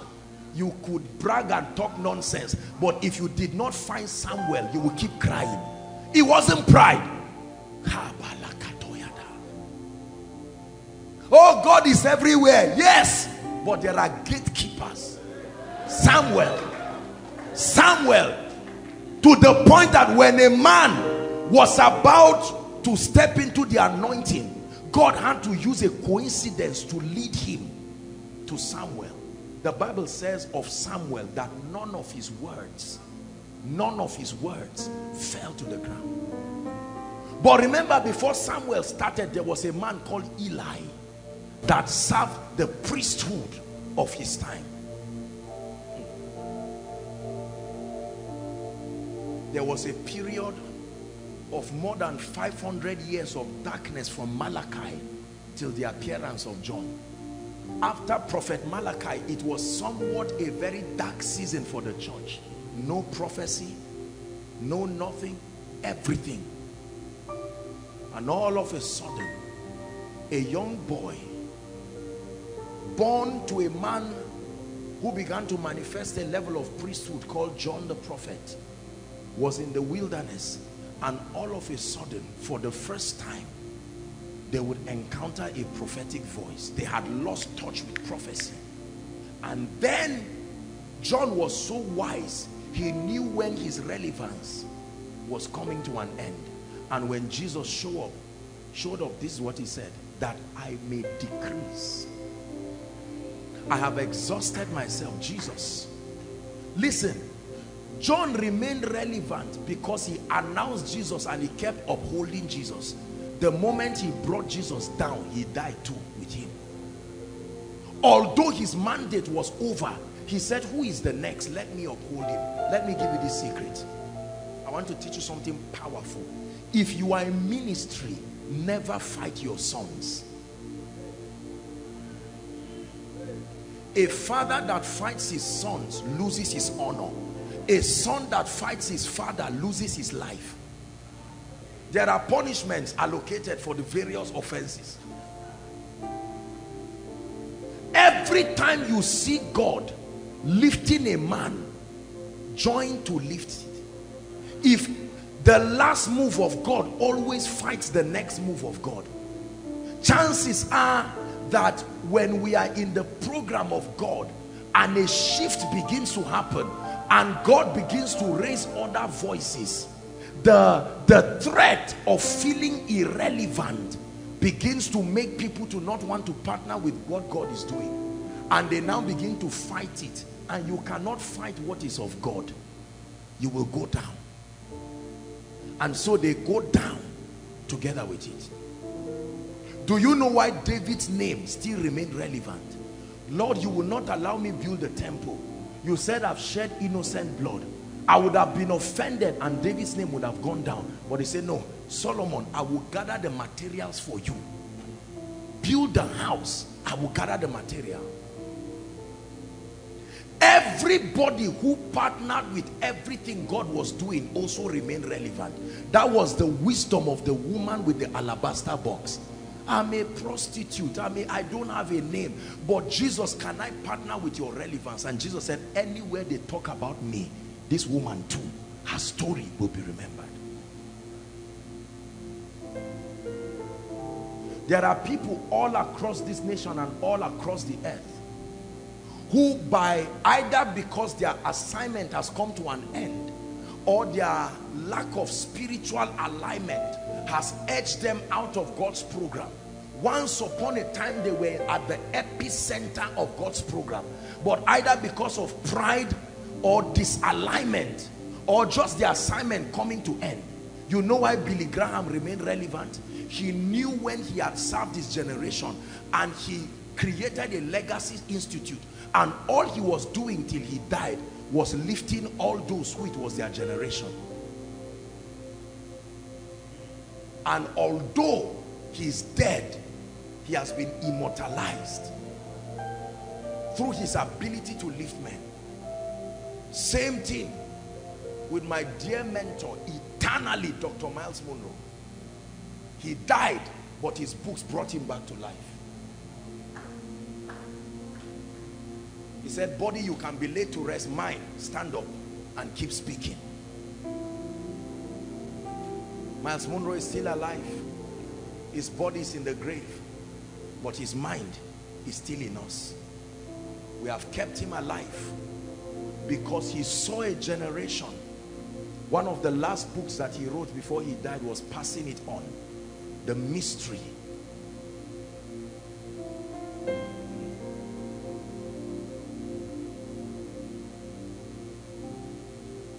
Not everybody will be relevant for our generation.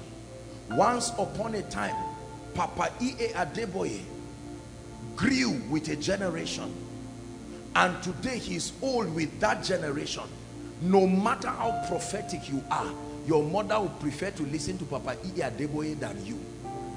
I said it in Lagos that even if I cut a human head and throw it down and carry it up and fix it back to show how powerful I am, an old woman will look at me and say, wow, young man, I'm impressed.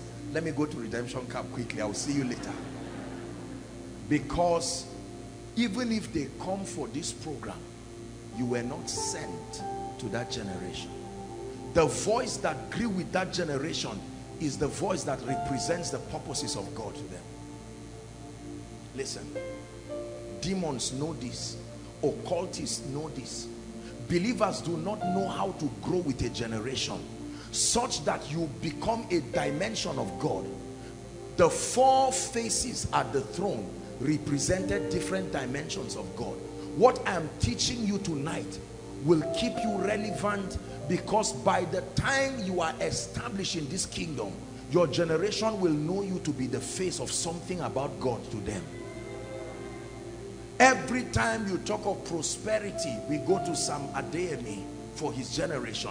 When you talk about faith and signs and wonders, am I not a man of faith? But you see, our parents will not come to me as that reference. I didn't grow with that generation to represent that dimension of God. I'm teaching you how you cannot be erased in the purposes of God. You want to stay relevant? It's more than making money.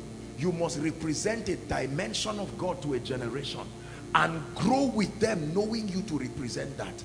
By the time they are established, they will educate themselves to look up to you by grace as a revelation of that dimension. Who is the Samadeyemi of our generation? Who is the Bishop Oyedepo of our generation? Who is the Papa E.A. Adeboye of our generation? Who is the W.F. Kumuyi of our generation? Who is the Apostle Babalola of our generation? It's not just giving yourself titles. I'm Apostle Nonsense, I'm Prophet Rubbish. That's not the issue.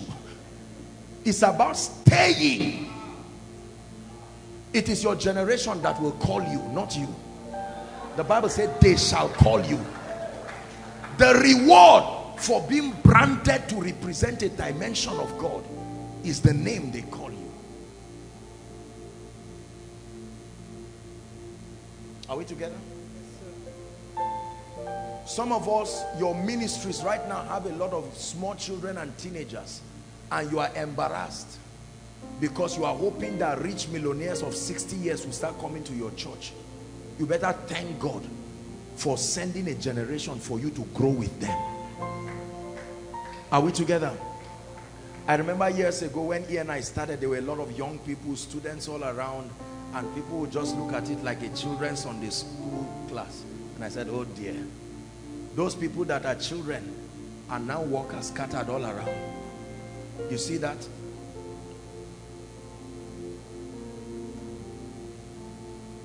If Papa E.A. Adeboye says all believers in Nigeria fast for 3 days, whether you're a member of Redeem or not, you are going to fast. If your pastor said don't fast, you just respect him and pass and say nonsense. You just started a church 2 years ago and you are telling me to disobey a man. He has represented the voice of God, not just to Nigeria, but to the world, contending for kingdom relevance. I will never lead a group of people who are anointed and not relevant. I have studied the systems of the kingdom, and I have studied the limitation of the ignorance of anointed men of God. Men and women of God, especially in this nation, are very ignorant when it comes to the strategies for kingdom advance. The scope of our relevance is building individual capacities to love God, but the strategy for kingdom advance is seldom understood. And our generation is at the mercy of a breach, a repairer of the breach. Otherwise, we will have very heavy spiritual capacities and lose a voice territorially. Are we together? Praise the Lord. 5 keys. Let me not waste your time. Straight to the point. 5 keys. You want to serve your generation? Please, I want you to listen very carefully. To become influential enough to establish the purposes of God within a generation. Number 1, you must know God. You must know God. You want to serve the purposes of God, you must know God. Not you may know God, not you can know God. You must have an encounter with God. Daniel chapter 11 verse 32. The Bible ties exploits even within a generation to the knowledge of God. Are we together? It says, such as do wickedly against the covenant, he shall corrupt by flatteries. He said, but the people that do know their God, their God. Let me tell you what that means. To know God is not just to know the general God. You must know the God revealed to your generation. If you are in Jacob's generation and you know the God of Abraham alone, you will not be relevant in Jacob's generation. Every generation has a dimension of God revealed to it. Whoever finds that dimension is the person who becomes relevant within that context. Are we blessed? But the people that do know their God, they shall be strong and shall do exploits. Listen to me. In this kingdom, it is your fraternity with the spirit realm that culminates to your dominion and your victory. Ask any great man. If they are honest enough, they will tell you there is a certain level in this kingdom and in the world today you cannot rise beyond without a fraternity with the realm of the spirit, whether in business, in ministry, listen carefully, career, whatever it is. If you ever see anyone commanding any dimension of superior results, whether through occultism, whether in the secular or whatever, I can tell you, beyond the secular knowledge and all of those things, a time came in their lives when they became assisted by the realm of the spirit. For 30 years, Jesus as the word, the living logos, was powerless. But when the Holy Ghost came upon him, that partnership turned him into Christos, the Christ, the anointed one, the Messiah. You must know God. You must know God. Jeremiah chapter 9 and verse 23 to 24. Please give it to us quickly. Jeremiah chapter 9. Thus saith the Lord, not an angel, let not the wise man glory in his wisdom. Our generation has many wise men who are poor, many wise men who are broke, many wise men who are not relevant at all. The Bible says first things first. He didn't say wisdom is not important. Let not the wise man glory in his wisdom. Let not the mighty man glory in his might. Let not the rich man glory in his riches. 24. But let him that glorieth glory in this, that he understandeth and knoweth me. That's the pride of the believer. The foundation of your confidence in life should never be because of the car that is parked outside, because of the food that is on your table, because of your degree that is in your drawer. Are we together? No. All those things only make sense when you are centrally connected to God. Those who will be relevant in these end times, those who will defy the operation of demons, those who will defy the causes and the yokes of culture, those who will defy all the manipulations of darkness, they are not just well-meaning people, but those who know their God, understandeth and knoweth me. Are we blessed? You go and prescribe this to someone who wants to be great and see how he will frown at you. He won't exactly hate it. He will just smile and be angry because he believes that when you want to be great, just teach him business principles. Do this, do that quickly. You want to be great? Oh, let me teach you on book publishing. Book publishing is the art of A that gives B this to C. All those things are rubbish if you don't know God. One yoke from your village can rewind your success.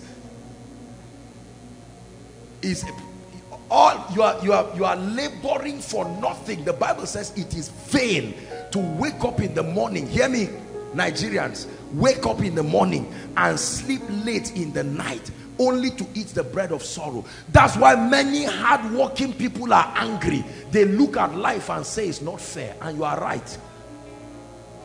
May God deliver us from the limitations of an inferior thinking. Look at me. Let me explain something to you.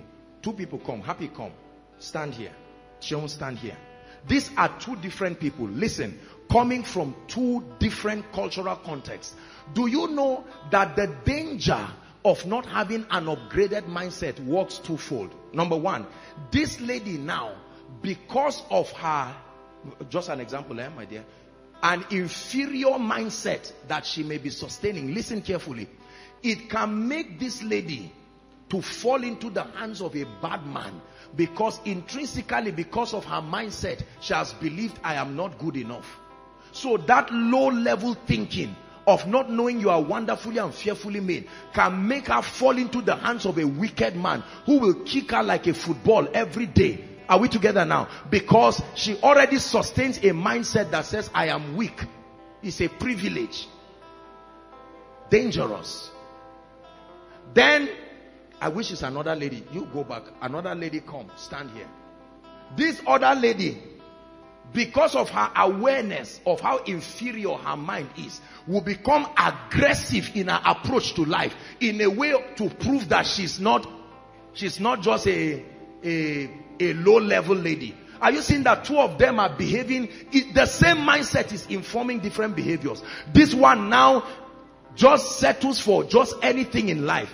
I don't mean it has to be marriage, just anything in life. Someone can come and bully her and just collect her phone, collect anything, and you don't have a voice. This other person, you come, don't think I'm not, I'm did that, I'm wonderful, I'm fearfully. All those ranting is as a result of an intrinsic low level esteem that she's having, and she uses aggression to fight it.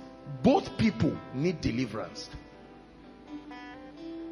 from insensitive aggression and from giving yourself cheap to life. There is a mindset. Is God speaking to us? I'm dwelling here because if you understand what I'm teaching you, my life changed. Listen, let me tell you something, brothers and sisters, and I say it with all humility. I never went out of Zaria to be renewed and come back. So wherever you are is enough for the transformation to come. All this lie of saying I must go to Dubai first and America. Exposure is important, don't get me wrong. But he said, from where thou art, lift up your eyes.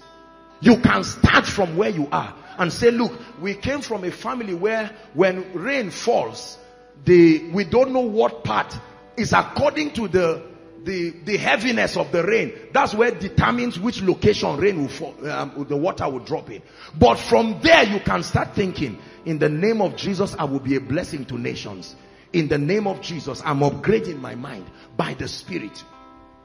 I have Gary, that's all I have in my wardrobe. But in the name of Jesus, I will feed nations. While you are doing that, we live in a very sarcastic world that will want to intimidate you. You don't have to revolt in weakness, but at the same time you maintain a healthy perspective constructed by the word of God. That's why it's important to know the word of God. You need to know what God has said about you, so that you will not listen to what God did not say about you. When you know what God has said about you, it doesn't matter what another person says. Is God speaking to us? Which of these two are you? As a result of limiting beliefs. There are many of us who have the call of God upon our lives. But as you are like this, you would dare not say yes to the call, because you've never seen anyone rise in your background.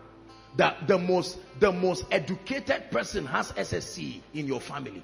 SSC, that's all. And so God says, I'm going to use you, and you are like, it's not for people like us. Oh God, I will gladly be an usher in whatever church it is. And God says, no, according to my predetermined counsel, you are the one I will use. Is God speaking to us? Brothers and sisters, I bring you a word. As limited as you look, you are still the one God is talking about. When God talks about an army that will rise, listen very carefully. When God talks about men and women who will rise and shake the gates of hell, he's not talking about someone somewhere. I have always maintained the resolve that anything good I see in the Bible, I say God is talking about me. Listen, if I didn't have a superior mindset, I wouldn't be in ministry now. Because our world is full of sarcastic people who will bully you psychologically. They will make it look like, what is the basis of doing ministry? What is this? What is that? Where will you get money from? To hell with the devil. I came to preach to someone that in the name that is above all names, whatever God has said you will become, you must become.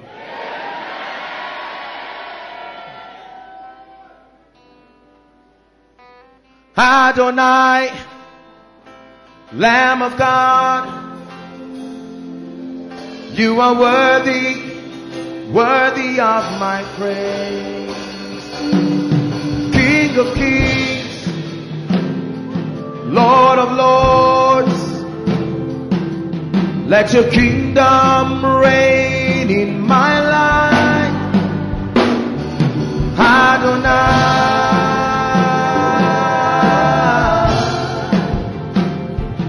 Adonai,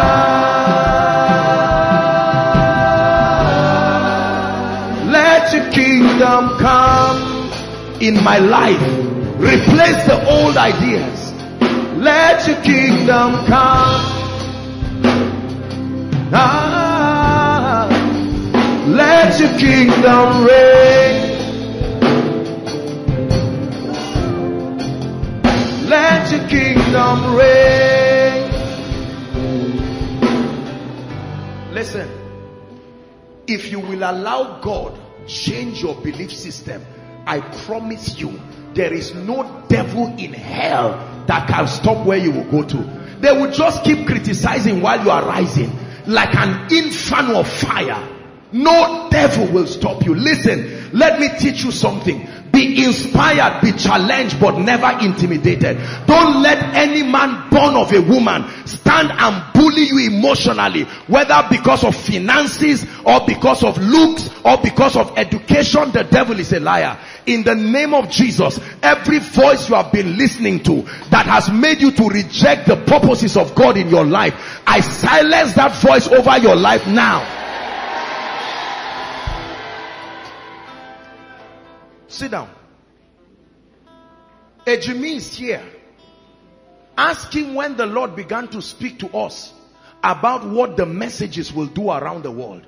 I didn't sit down saying from Zaria to the whole world. Haba, is it people like us? When there are great men like the Oyedekos and the Papa E.A. Adeboes, I honor them, I respect them, but not to the detriment of my revelation of God. Come on now, please. Don't love Joshua Selman so much that you look down on yourself and your destiny and your anointing. Love him and give him the honor that is due, but say, I'm coming too. There is an anointing upon my life. No, sir. And sometimes we pastors love it. We love it when people demean themselves to prove that we are great. I'm telling you, the devil is a liar. There is no good leader that will not want to see his people rise up and even be greater than him. We started that message and I announced to them, I said the Lord said we should not sell any one of the tapes. That I told him, I said I saw the message on the wings of the Spirit going everywhere. Ejimi was the one who designed the logo of ENI. Ask him, he will tell you. Ejimi almost cried designing that logo. I couldn't design, but I told him, you must design what I saw in the Spirit. He would do this. I said, no sir, this is not what I saw, adjust this. He was so tired. I said, this logo you are seeing is going to the nations, design it well. Ask him. I saw the vision. I said, your hand, you must find a way of seeing what God showed me. Rejoice not over me, my enemies. Is it because I came from a background where we don't have light? Is it because our house was made with mud house? My mind is not mud mind. No sir. No sir. Listen, I have proven with my life that you can break any barrier. It's true. God has used me as a statement to prove to you that this race, my brother, if God holds your hand, let the people keep talking. You just move. You just move and watch with shock and wonder.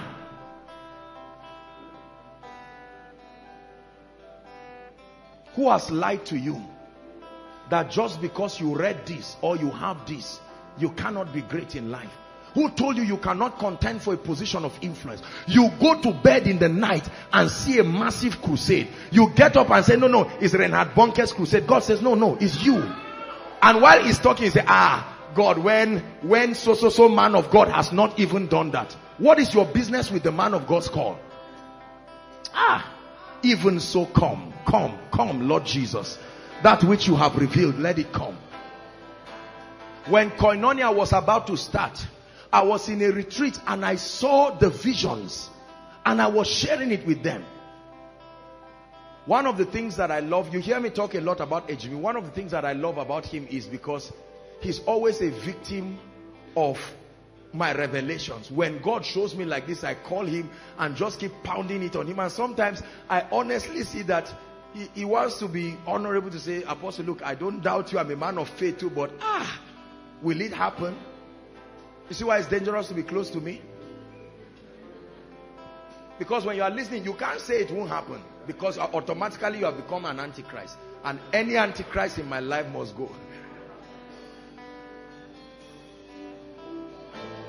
You are here right now. You trekked from where you were here, but God has given you the name of your foundation, and God already told you that you will be spending as much as $1 billion per year, and you are saying, God, please, I give that vision to Ejimi, and God says, why do you belittle me? Brothers and sisters, I bring before you an arrogant society that does not know the power of God. They don't know that God is the lifter of men. So when God shows you things, you go to them for accreditation, and they use their limitation to say God has never moved this way. No, there is no way I cannot go to. No. There is, and I'm not just saying this just because God has brought some measure of result. It's been like that. Those who know me from day one, it's not boasting. I'm not talking of vain arrogance. That's not what I'm talking about. A settled confidence. But I know whom I have believed, and I am persuaded that one day I will not beg for bread, that one day the nations will gather together. Right from those days when we were sitting on the ground, I used to describe the international headquarters of this ministry, that I saw about 47 flags of nations. I used to say it. Let the redeemed of the Lord say so. Say it and hear sarcastic people speak. God said you will marry a pastor. God doesn't have any woman to give his son, and he will come and give a village girl like you. And God says, that's right, is village as I want, so that the excellency of power may be of God and not of man. Can you pray in tongues just for 1 minute and say, Lord, I reject any belief system that is not consistent with your ways and your word. Yes, you are able to take me high. Yes, you are able to lead me to the place of destiny.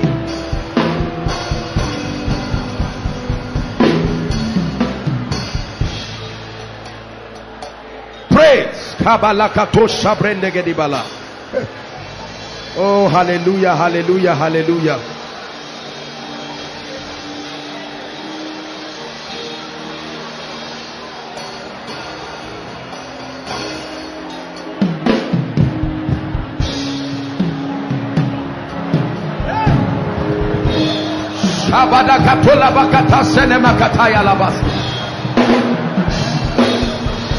Great things have I spoken of you, O Zion. Lord, I believe you. I believe you. I believe you. I believe you.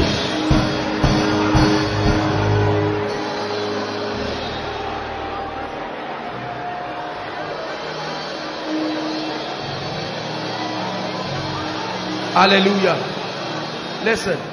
Listen, brothers and sisters, when you find your destiny through the word, then the first limitation, listen, sit down. The first thing to change in your life is not your shoe. The first thing to change in your life is not your, what they call this thing, your hair. The first thing to change in your life is not your toothpaste. The first thing to change in your life is not your room. The first thing to change, second only to your encounter with the Spirit, is your mind. Remain with the dirty clothes and let your mind keep changing. And see whether your mind will not buy new clothes and change that body. We spend time trying to live a fake life, buying every other thing and starving our minds.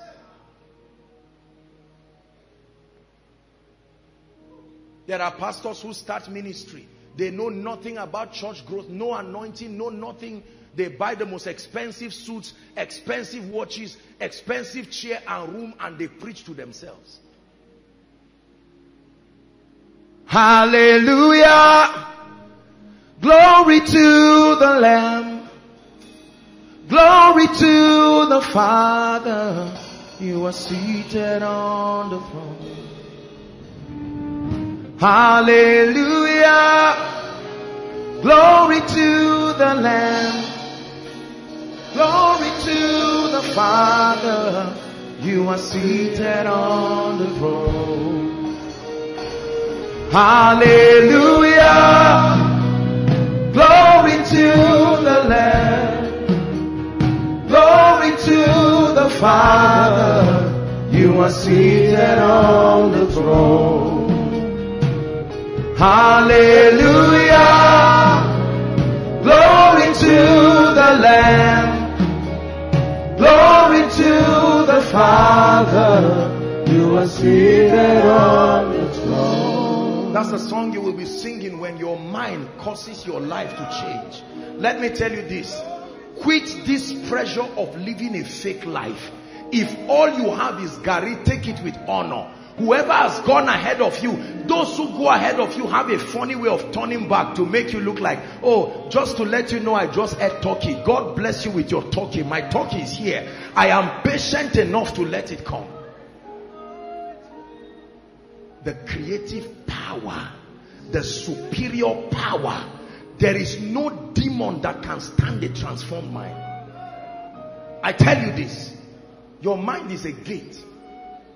Let it grow right where you are. You are a man of God, but no one is placing a demand yet on your grace and ministry. Don't start moving around with cards and getting angry and say, Jimmy, is it that you didn't know God called me? Can't you invite me for the prayer meeting? It's a sign you are not growing. Remain in the wilderness and continue to build your mind. When your season of appearing comes, brothers and sisters, you will sit down and wonder and say, you mean life can be this cheap? I'm not in a hurry to go where God has not taken me to. I would rather get there here and be patient. But when I do get there, you will know he took me there. Hallelujah.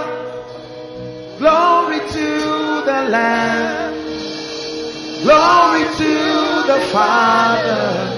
You are seated on the throne. Hallelujah. Glory to the Lamb. Glory to the Father. You are seated on the throne. Contending for kingdom relevance. The power of transformation. You are global in your approach. No one intimidating you. Only inspiring you. Don't gather people in your life to intimidate you. Gather them to inspire you, to provoke you to godliness. If my life is intimidating you, I'm destructive to your destiny.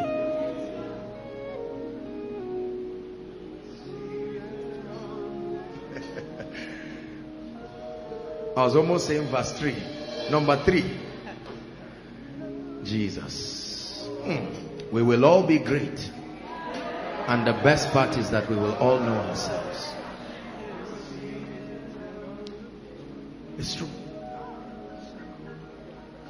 What you are receiving is like an infection. You will never be able to undo it. It's true.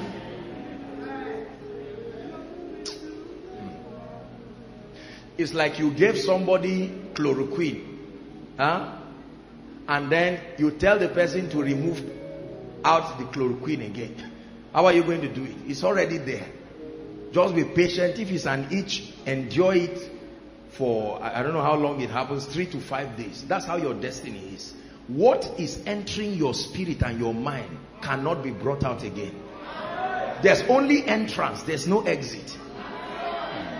Once it gets there, by yourself, you will turn and see your life changing. And you say, God, what is going on? Then you will sing this song by yourself, not as a special number, but a testimony. And they glorified God in me. Number 3, let's hurry up.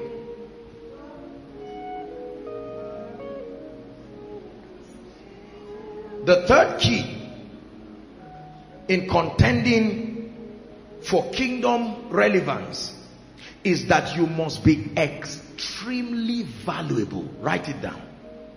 Key number 3, extreme value. Those who will be representatives of the purposes of God for their generation, please write it down, are not only men and women who will know God. They are not only men and women who will be transformed. Your transformation affects you alone. It is your value that affects others. Your value is proof that you have been transformed. Your transformation blesses you alone. It is your value that now extends to others. And that's when your life begins to be rewarded, when you are valuable. The law of value is a powerful key. That your similarities decide your comfort.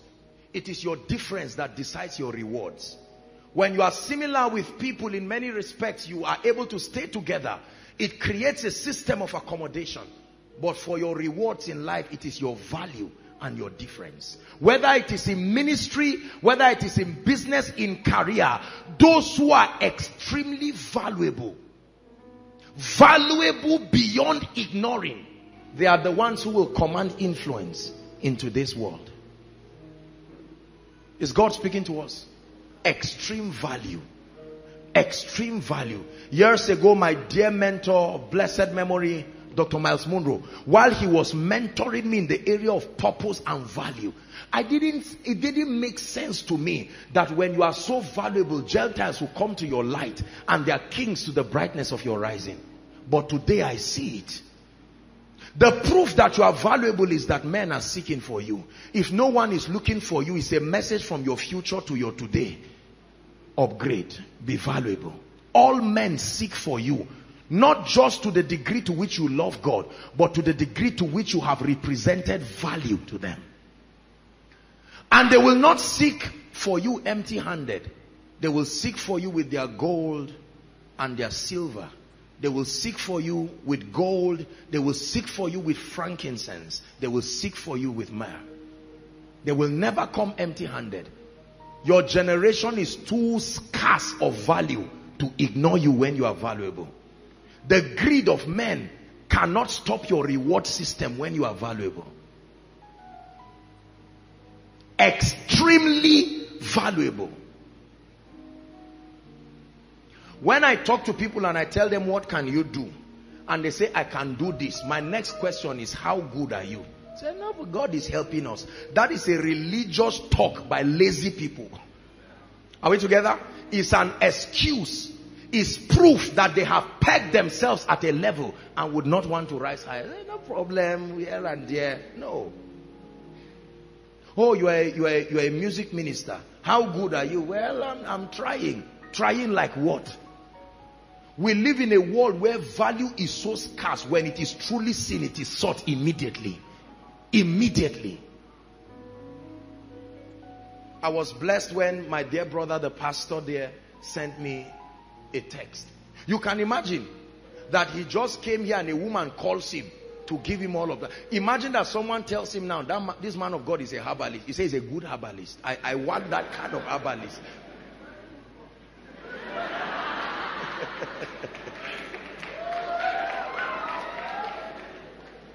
Hallelujah. The reason why the excuses they bring in your life is valued is because your value is lower than the excuses.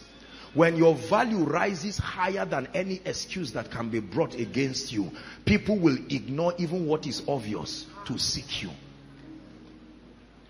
You go to buy suya and you stand and the smoke is all over your face and your clothes. But the value is too important for the smoke to deter you. Are we together? You stand there salivating patiently. Two people in front of you and you are not complaining. Your dignity notwithstanding, if you can make the meat go home. It's as simple as that. And the person making it is not in a hurry. He's not in a hurry. If you have, I didn't force you, you can, and you stand, you complain but remain. You insult but remain. This will be my last time but remain. It's your last time until after 3 days when you are hungry again and you go back. When your enemies join to seek you, you are valuable. They search around for alternatives and don't find, and say, look, we have to just make do with what is available. When God wants to honor a man, he puts something in your life that is not available anywhere. At least not in that fashion. A few years ago, a man was praying for me, a great man of God. I went to see him and sow into his life. And then he looked at me and just laid his hands on my head and said, oh God, create a problem around his region that only him can solve. I said, what kind of prayer is this? Just slapped my head and said,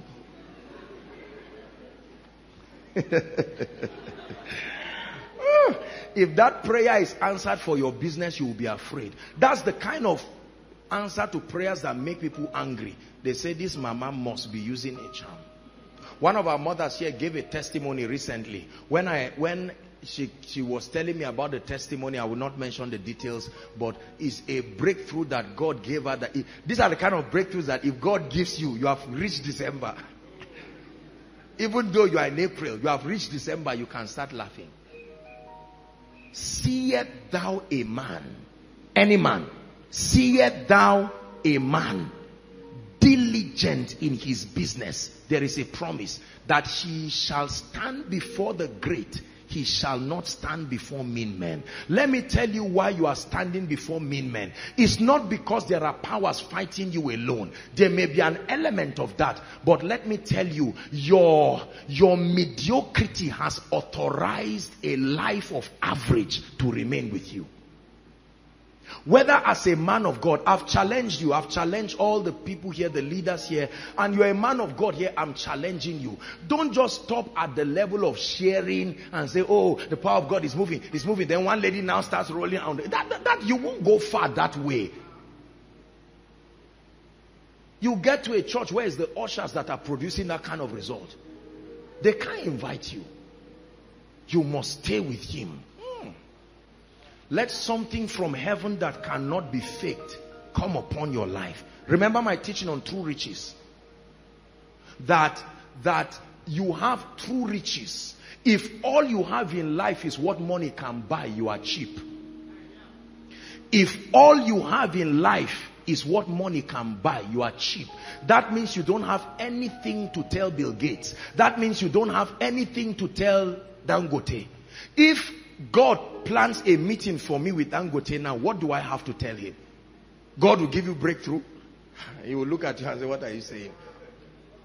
There are churches I have gone to, brothers and sisters, with all humility, you will know that the least person in that church is still rich. There are churches I've gone to. You say, may God bless you. They just say amen, because they don't, that prayer has been answered. They are looking for something more. What will a king be looking for? What was Sheba looking for when she came to Solomon? Was it what money could buy? Did she not come with gifts that money could buy? I pray for you. May God put something on your life that money cannot buy.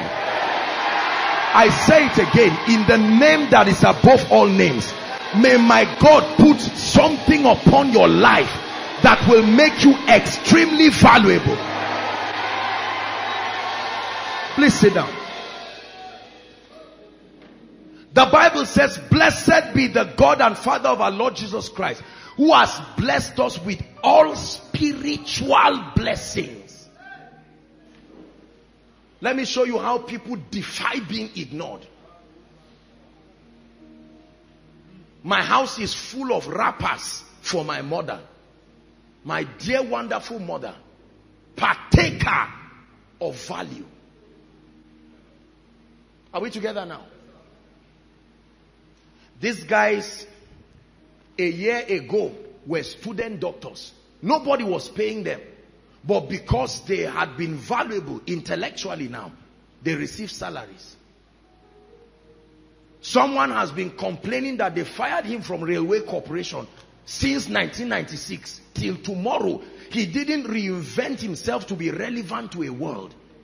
It's not enough to be a graduate. You must be available and you must be usable. Many graduates are not valuable. They are just educated. To be educated and to be valuable are two different things. To be valuable means to be needed and useful. To be valuable means to not be easily replaceable. I can cook. Like who? I like my food. Are you the only one who will eat it? I can preach. I'm a man of God. I can sing. You mean you can sing? Yes. God gave me songs. Okay, sing something. Let's hear. And you stand and you are twisting your tongue around and the preacher sings more than you. Why should he invite you when you can sing too? I listened to a particular gospel artist, I think it was yesterday night while I was about to sleep. And I was so blessed. I said, Kai, this man is anointed. I truly see why people seek for him. Value. You see, if I were not anointed the way God anointed me, you will think I'm teaching you value simply as a way of excusing the need for anointing. Because that's what many spiritual people, especially those of us who are called into the ministry of signs and wonders, we place very little value on these matters.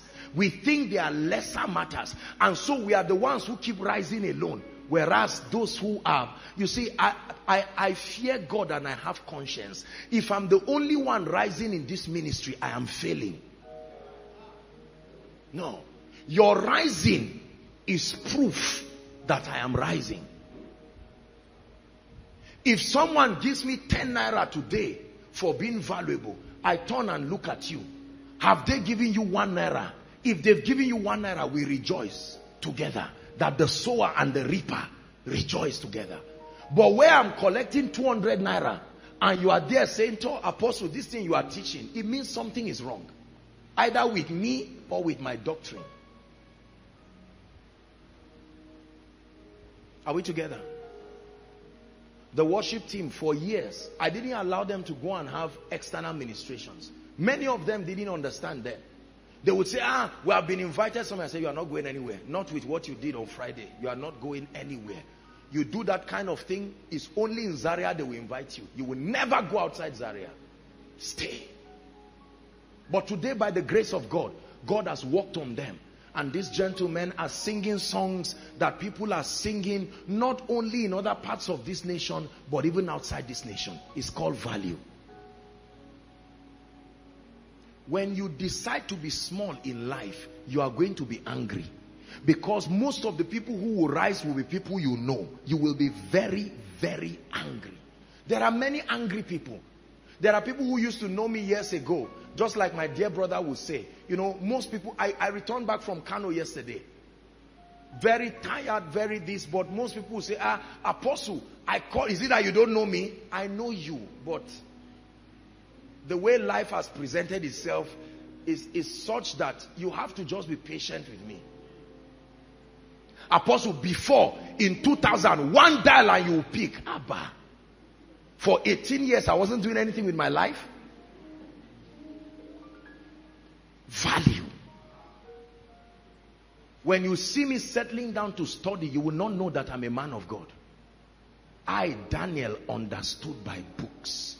Sit down and study. Sit down and learn. The average sermon as a man of God takes serious time. I preach an average of 2 to 3 sermons every week. You think it just drops from heaven just because I told God gave me the topic. He didn't teach me what to say. God gives you topic and gives you wisdom. You go and sit down and research and learn. Are you valuable enough? Listen very carefully. I want you to ask yourself that question honestly. I'm not saying are you valuable? You are. But are you valuable enough to bring to your life the kind of influence? Are you valuable enough worth following? Can someone follow you and know that I'm following something superior? The guy who sang this song, E. Daniels, is a blind guy. I didn't even know he was blind. Went to minister somewhere with him. Blind gentleman. And my goodness, when this guy climbed the stage and held on to his guitar, with my 2 eyes, I still cannot play what that guy was playing. Songs from the spirit, backed up by extreme skill. This guy was playing, and I said, what is this?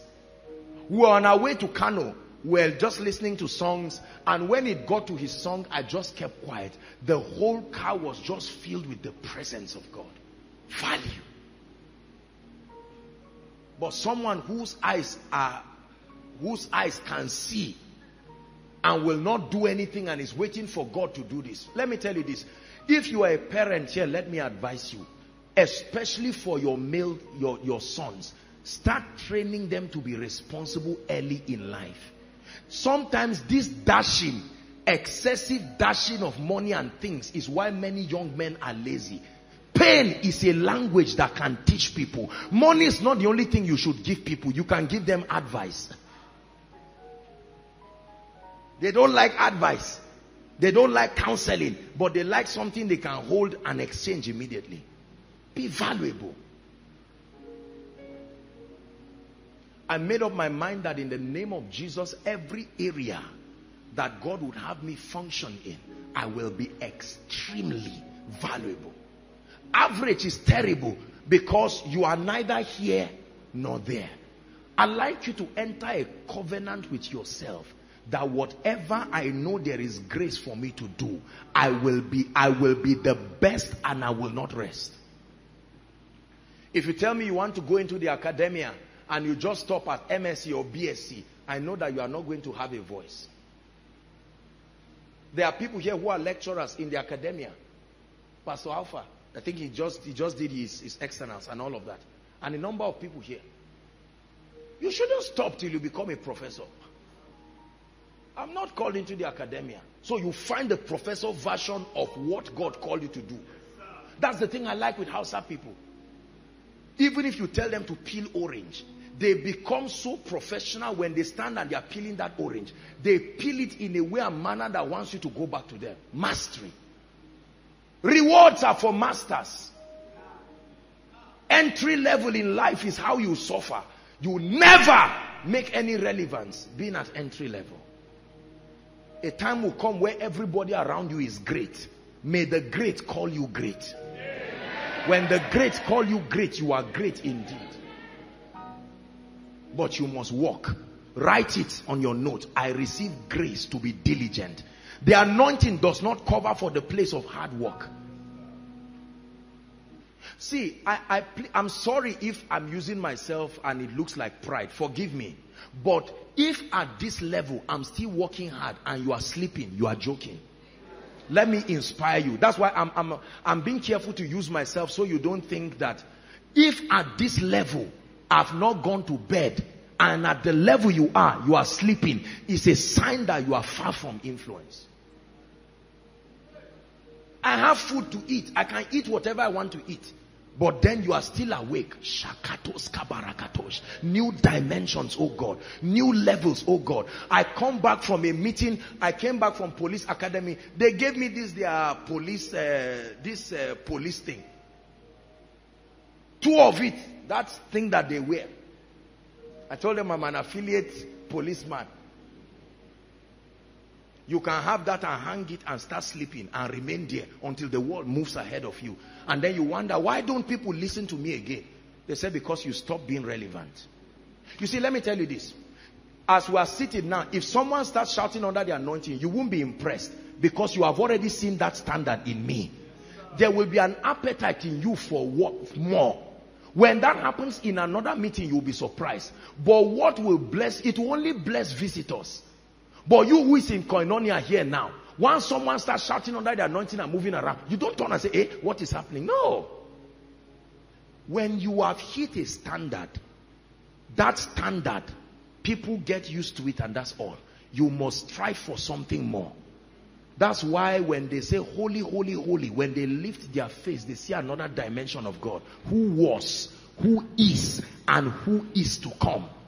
If you are who was, you are in trouble.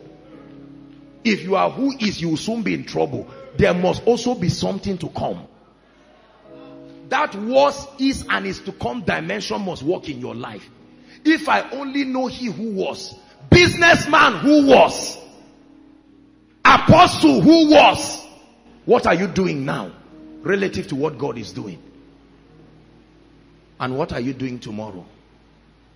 Will our little children need you? Or will you be so irrelevant they say, I don't know why you people like this man.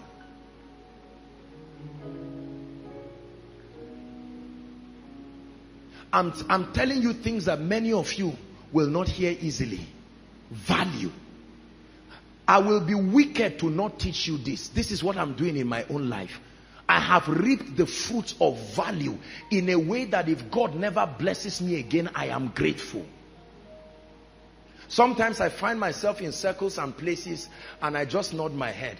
I said, who dash monkey banana? If not because of the blessings of value. You will be so valuable when you get to the corridors of power. You will stand and wonder and say, Lord, is this what you can do? They will come and find you with a big bed, but you are crying on the ground. And they say, sir, you should be lying down on this bed. He say, no, don't worry. I'm lying down on the ground because what God has done for me.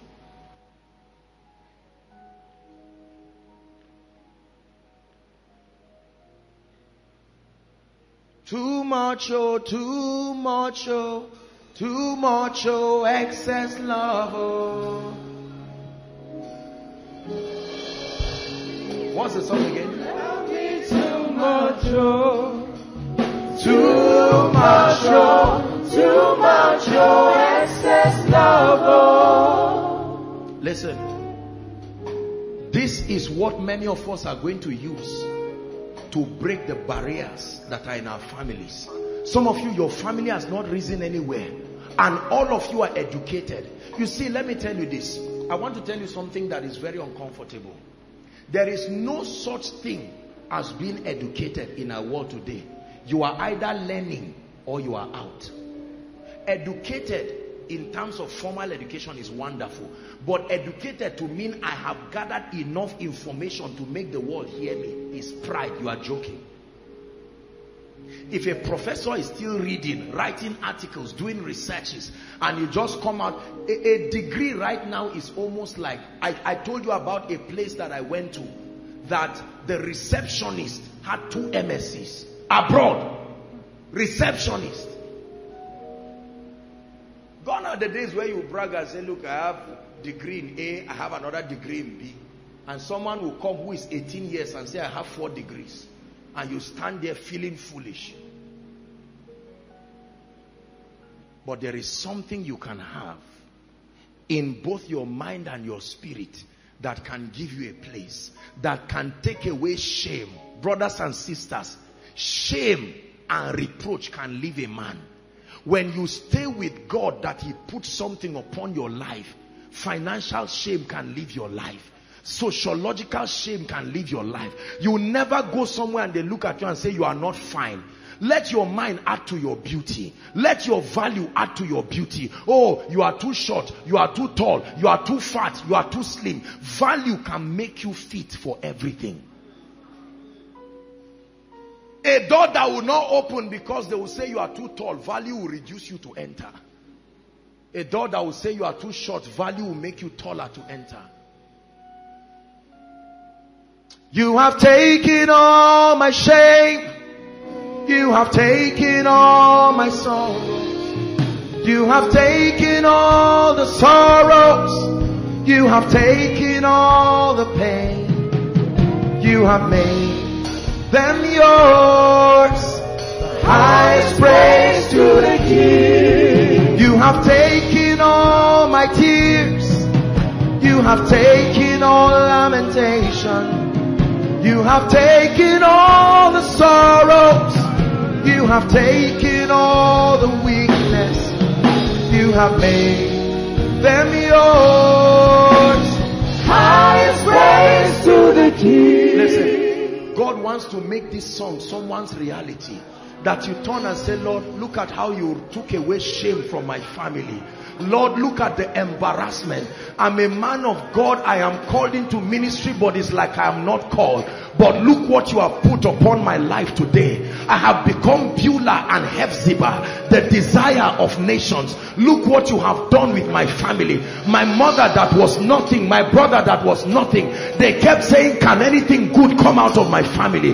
But Lord, look what you have done. You have taken me from a donkey valley.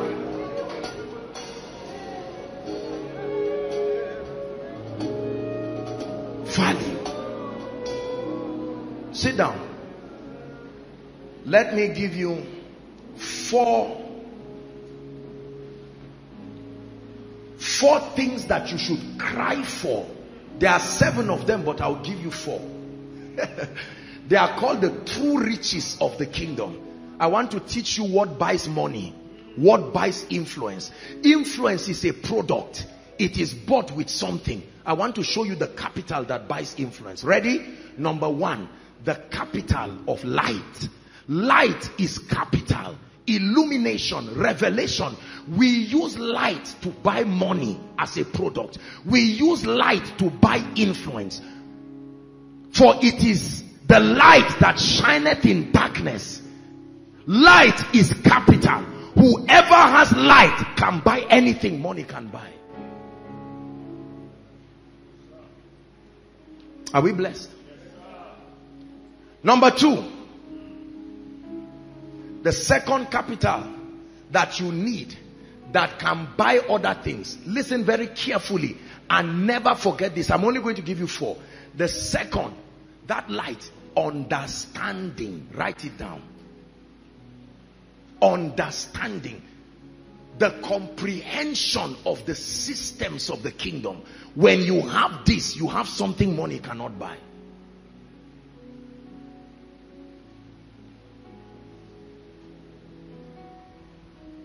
Are we together?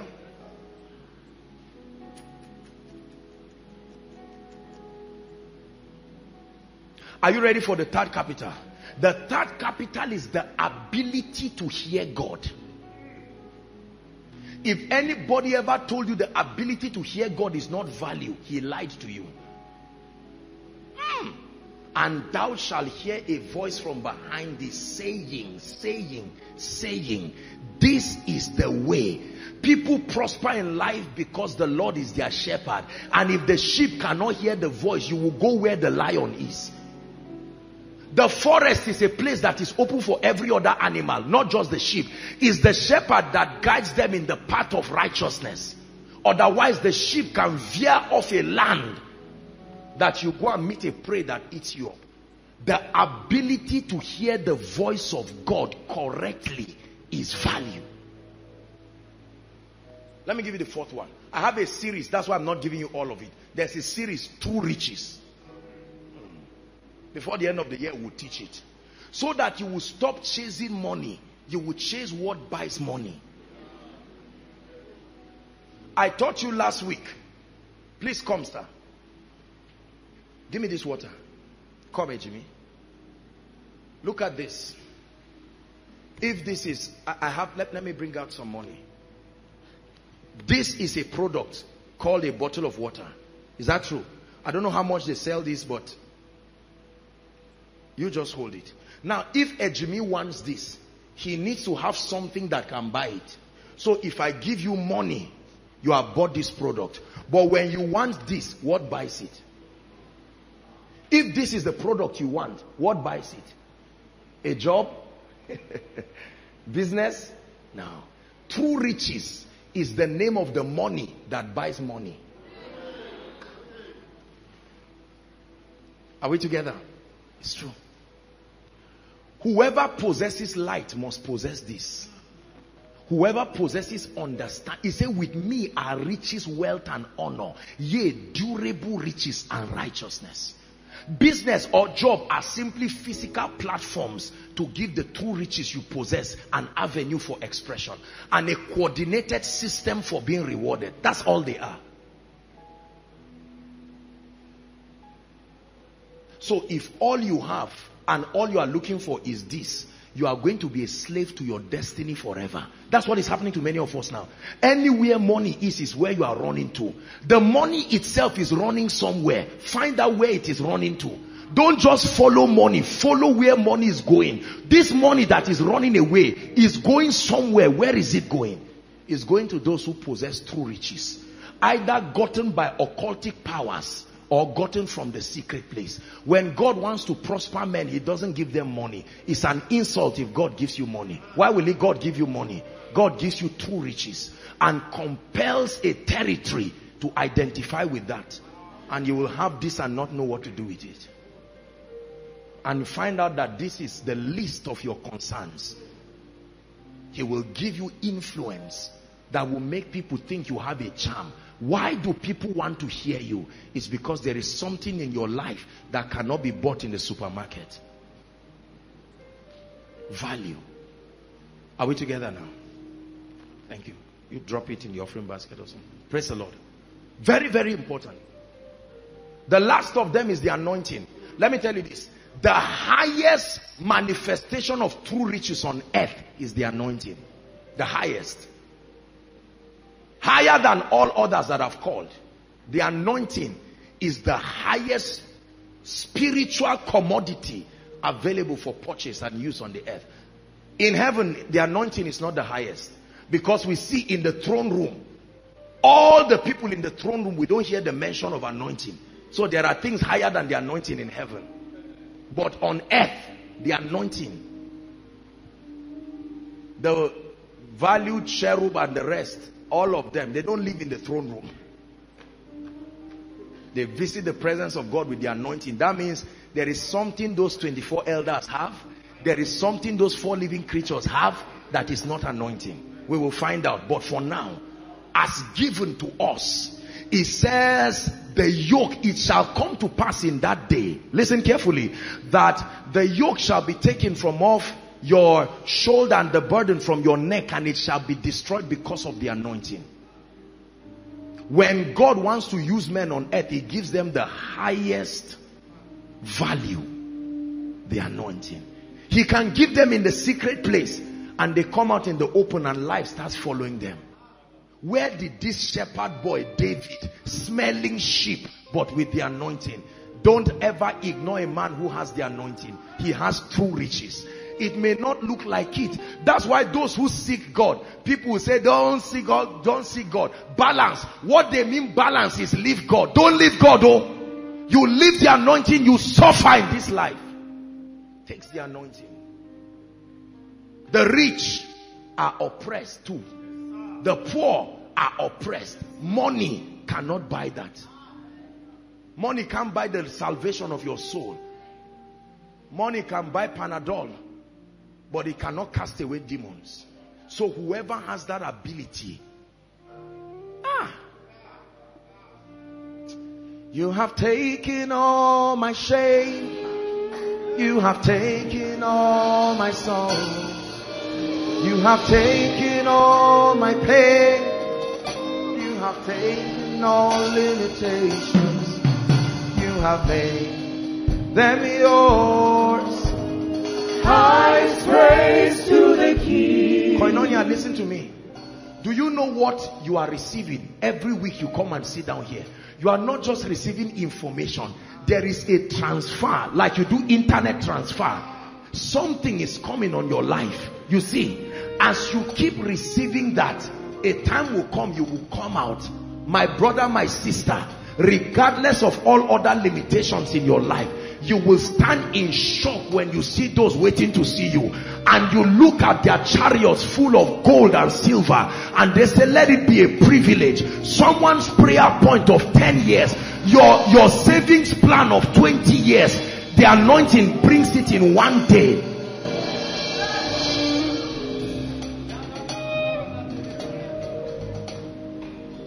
Let me tell you something that you don't hear me say all the time.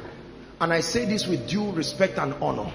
Over 70% of those who partner with this ministry are not here. I don't know them. Are we together? Our ministry is full of a lot of young people. and God is helping you all. You are rising. But many of us are not yet there. It will be a terrible thing to begin to yoke you with the bills that run this ministry. When the finance department brings me the bills and I look at it, sometimes I'm surprised. I'm like, what? This is what one department is spending per month? But by the finger of God, when he gives you true riches, it's like a charm. Look at Elisha.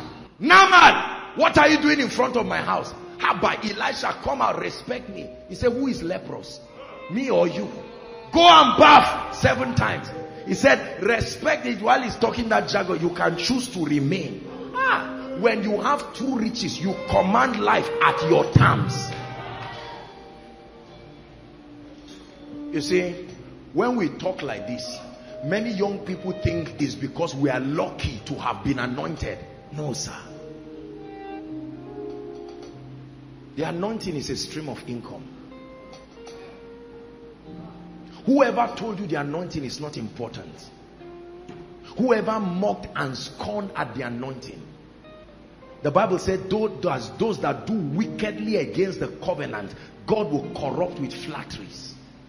They look at these ordinances and say, don't worry, it doesn't matter. When people talk, look at their results first before you believe them. Don't be a victim of someone's learning process. Then when he corrects himself, you have swallowed up his error and there is no room to correct yourself. Are we together? Value.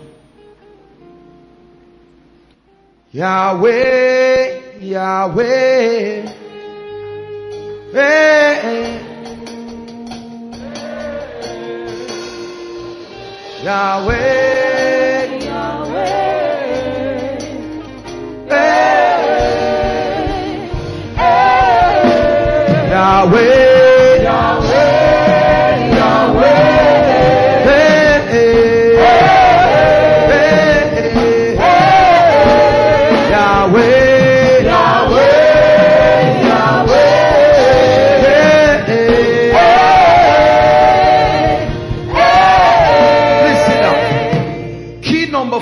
I've given you 1, you must know God. 2, be transformed. 3, be extremely valuable. Number 4, you must master relationships. You want to contend for kingdom influence, you must master relationships. Not just have relationships, you must master relationships. Everything in the kingdom reproduces on the basis of relationships. If you do not understand relationships, you are not going far in life. What are relationships? I've taught you. They are advantageous connections. Listen very carefully. We call a human being an organism because there is a relationship between every organ, every system, every tissue, every cell. They are connected in some way and they form an organism. Split all of them and keep them around. The bones in the valley of Ezekiel were not an army, although the bones were there. They had to be connected to be an army. Are we together now? If you do not know how to master relationships, then you will never rise to certain levels of influence. In business, in ministry, etc. Relationships. Write, please. Let me give you a few things to write and then we'll pray. Is God challenging us tonight? Please be challenged though. Please be challenged. Relationships are advantageous connections. Write it down, please. I've taught you that the easiest way to succeed in life is through relationships. Just like the anointing, relationships are a stream of income. Relationships can bless you. When you are connected to the right people, you can live off that relationship. Anything money can buy, relationship can pay for it too. But there is a price. There is a price for mastering relationships. Amos chapter 3 and verse 3. The Bible says, can 2 walk together? 2 anything, 2 people, 2 even anything. Can your systems work together except they agree? If the mouth is opening and the legs say I must move too, there will be trouble somewhere. There is a system of coordination in your body. Right? Can two work together except they be agreed? Many of us have not mastered valuable relationships, and that's why we never rise. We are born again, we are anointed, but the system for multiplication in our life is not there. So we are just seeds. We never become a harvest because we are not connected. It is the relationship between a man and his wife that produces another being. There must be a relationship between your seed and something else to produce more of what you want.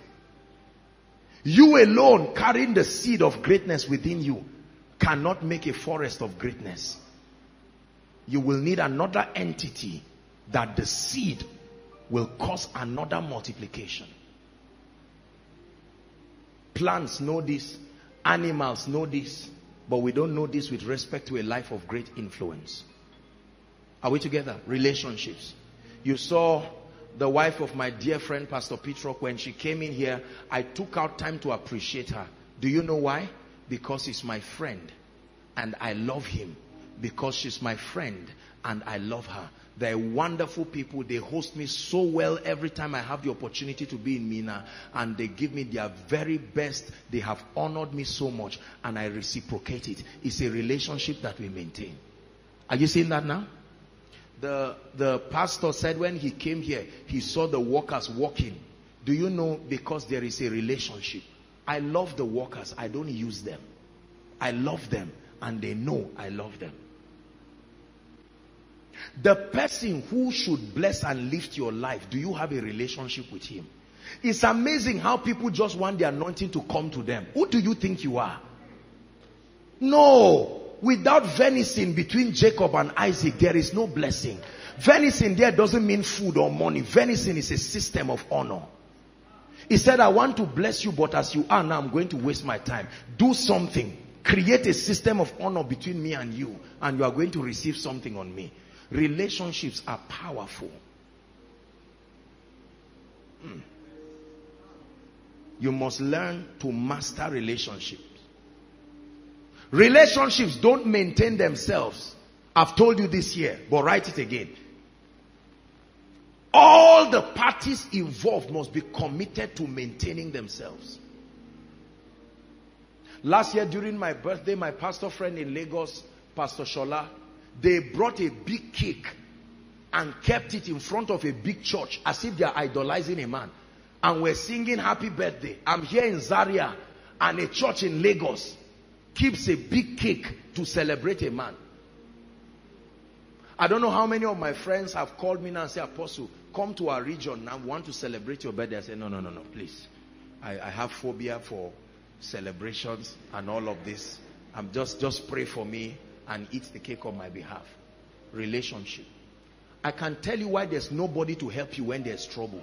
Because you don't care about anybody. You care about yourself through people. Listen carefully. You care about who? Yourself. Only that you route it through people. When you love people genuinely and you care for them and you show them love, you will see how they will kill themselves to defend what you represent. Are we together? Many anointed people are lonely. There's nobody to speak for them and say, there is a man of God we know here. The hand of God is upon his life. He can be invited here.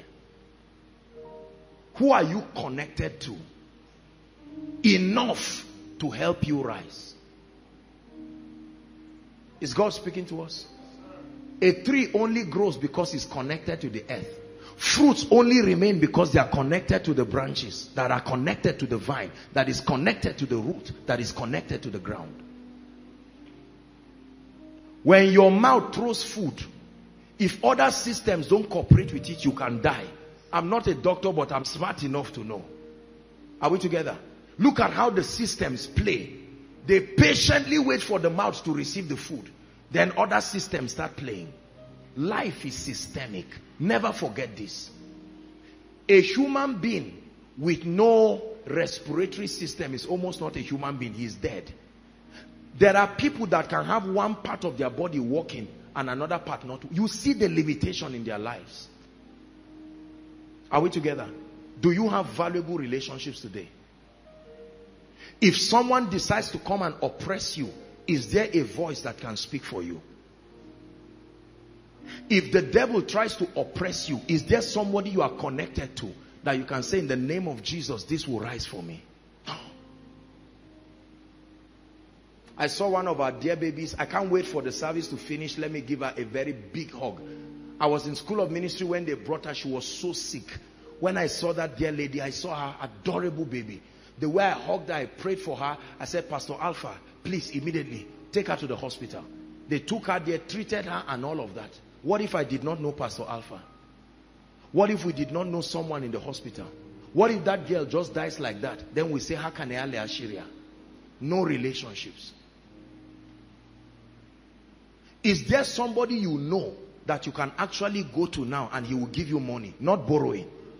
Not borrowing. Not everybody is greedy. Sir, I stand before you. I'm trusting God. This is it. My child's school fees. And he says, take, because we are related. Look, if you don't have these help structures in your life, you are in trouble. You are in big trouble. Are we together? And if your friends are only Christians, you are still in trouble. Because you live in a heterogeneous world where many Christians, their hands cannot reach the table of influence that you need help from. So you will need to be especially good to those of the household of faith, but be good to all men. The people that transport you here, I don't know how many Christians there are from them. We have never had an occasion to fight. The Nigerian Union of Road Transport Workers, they are Muslims, but we love them. We always do things for them. That's why they can come. Sometimes they may be here by now and wait for over 30 minutes, 1 hour, and they pick you. Relationships. Are we together? Who you are related. Let me tell you this. Who hates you doesn't matter, but who likes you matters. Who hates you doesn't matter, but who likes you in this kingdom.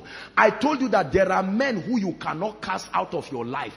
If God wants to bless you, he will make them like you. But for as long as they don't give you access, you are not going anywhere. They are gates. When God wants to prosper you at the work of your hand, you don't fight them. God touches their heart to like you. When a man's ways pleases the Lord, he makes even his enemies to be at peace with him. If you want to enter Aso Rock now, whether you like Buhari or not, you are not going to enter out Aso Rock without him. So if God wants you to enter Aso Rock, he will make him like you. Then you enter Aso Rock. Not everything is bindable. That's why there is favor. So that the ones that can't be bound, favor will maneuver away him from. You must write, if you treat everybody the same in your life, the spirit of wisdom is not at work in your life. Everybody cannot be the same in your life. Some of us have this socialist view about life. Everybody is the same. The one who pays your school fees and the one who greets you in the morning, they are the same. The one who prays for you, the one who fasts for you, they are all in your world. There is no stratification based on value and honor. No. Jesus had 3. He had 12. He had 72. He had 5,000. He had all kinds. Don't give everybody equal access to your life. Let them qualify for access through their participation over your success. I love everybody, but not everybody is at the same level of relationship. Is God helping us and are we learning? Please say amen. Amen. Some of you are praying right now. The answer to your prayers is in a relationship. Oh God, when will this rent go? And God is saying you better take the law of honor seriously. The law of honor can pay you a rent for 10 years. The law of honor can buy you a car. The law of honor can bring an anointing to your life. You don't insult a man and when you see him, just say, Sean, sir, sorry, I was just thinking before you pass, you just quickly impart my head. It doesn't work like that, sir. Your sarcasm is already a witness before the justice system of God as to why that anointing should not flow to your life. It doesn't matter whether the man of God lays hands on you or not. There are men of God in my life I will never be offended in. If I hear today that they said Joshua Selman is a devil, Joshua Selman is this, I will still love them and honor them. Your connection is how you rise. Learn this. Learn this. I told you Bishop Oyedepo's advice that he gave the young minister when he was starting, Pastor Korede. He said, never fight alone. Many of us are fighting alone. No, there must be an alliance in your life for you to prosper. That's why we have something called United Nations. That's why we have something called African Union. Is that true? It's a coalition of people. What relationship is in your life today? I shared this with us already, but let me just run through it. How to maintain relationships. Let me give you 7 points very quickly in succession. Number 1, avoid competitive jealousy. Sorry, I'm rushing. There's already a series on mastering relationships. Get it. You can never relate with people when there is competitive jealousy. You bought this, I must buy too. You have this, I must have too. You are anointed. No. You don't do that. Number 2, avoid gossip, backbiting, and ill speaking. You never connect with people when you walk in gossip, backbiting, and ill speaking.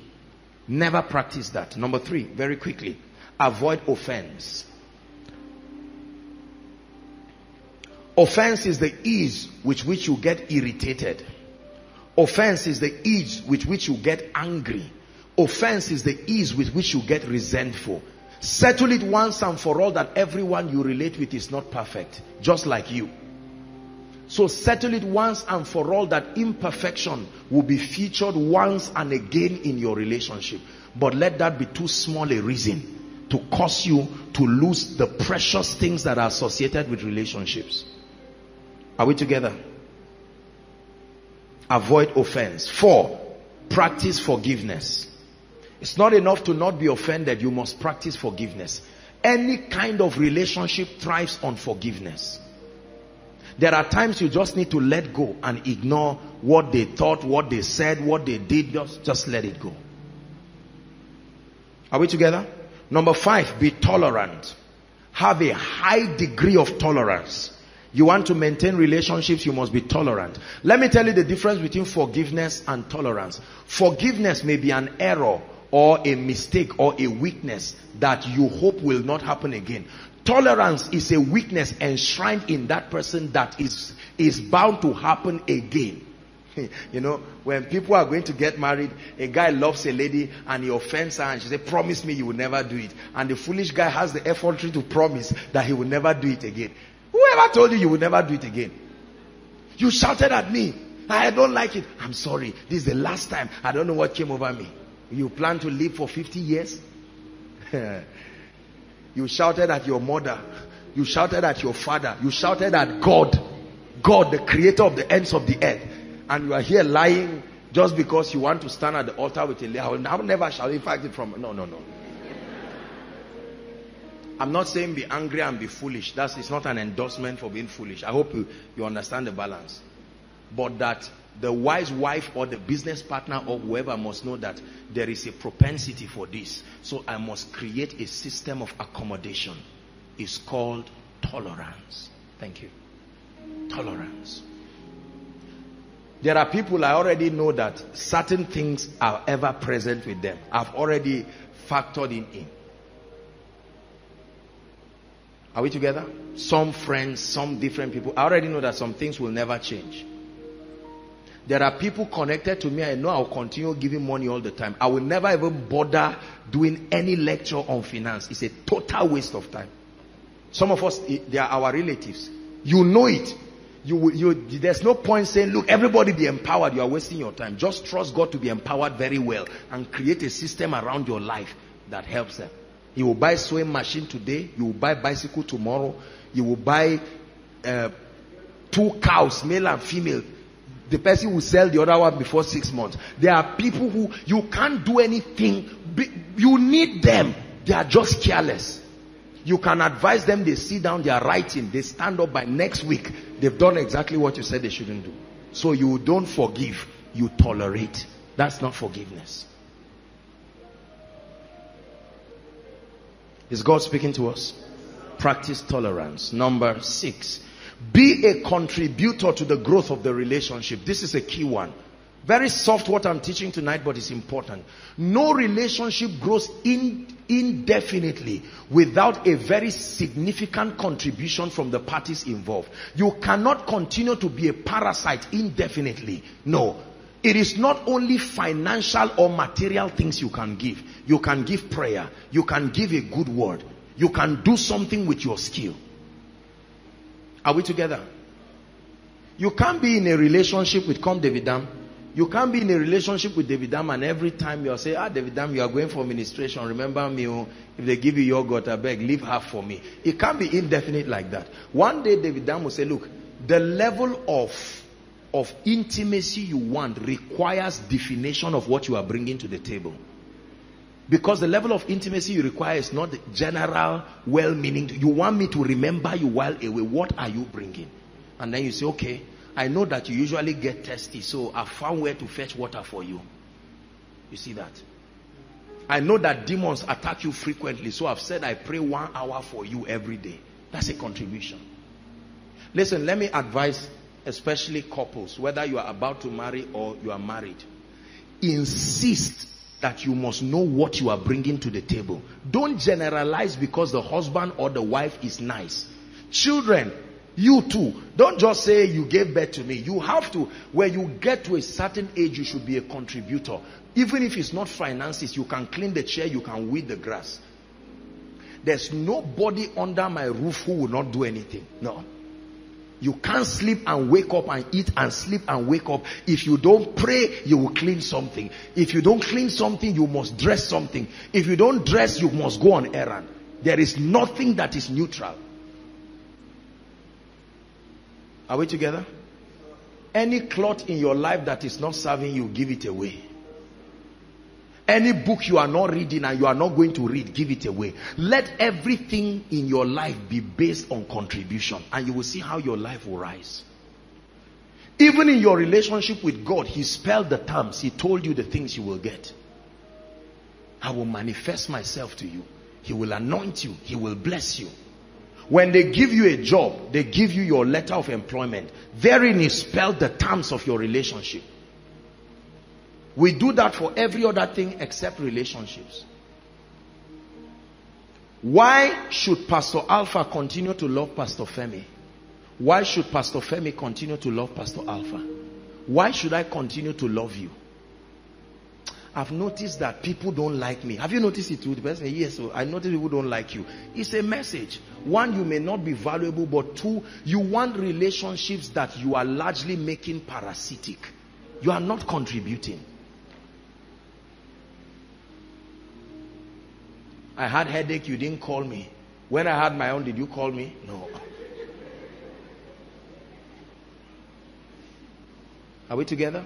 Someone has to go out of his way to make relationships work. Be a contributor to the growth of the other party. And then 7, the last one, and we'll stop there. I never knew we would have to get part 3 for this. But then practice genuine love. Practice genuine love. Let me tell you this. One of the most painful things in a relationship is to discover, for someone to discover, promise. If I love promise and promise eventually finds out that all the while I really didn't love him, I just had somewhere to go and I found out that he can help me get there, so I was nice to him within the period of getting there, is one of the ways great relationships die. I've seen this happen with pastors. I've seen this happen with business people. Ejimi, I love you. Morning he's calling Ejimi. Night he's calling Ejimi. Next week he's calling Ejimi. Ejimi, will I see you next week? And then a door just opens. And there's no Ejimi again. Because it was never about Ejimi. It was about me through you. Is your friendship genuine, or are you just looking for something through people? Is God speaking to us now? Yes. Do I love you so much? I know how much I love you by how much I can be willing to stay even when nothing is coming from you. There are ladies who started relationships with men just because they are looking for daily bread. And the day the guy just said, Kai, this bread that I sell, something thieves just came and carried one whole bag of the flour of this. You call again and it's number busy. Because you want to prosper through a man. What of brothers that is just food they are looking for? Because you don't cook. You found out that a sister's hand has been blessed. And all of it. So how are you? It's 2 days. I've not seen you. Abba.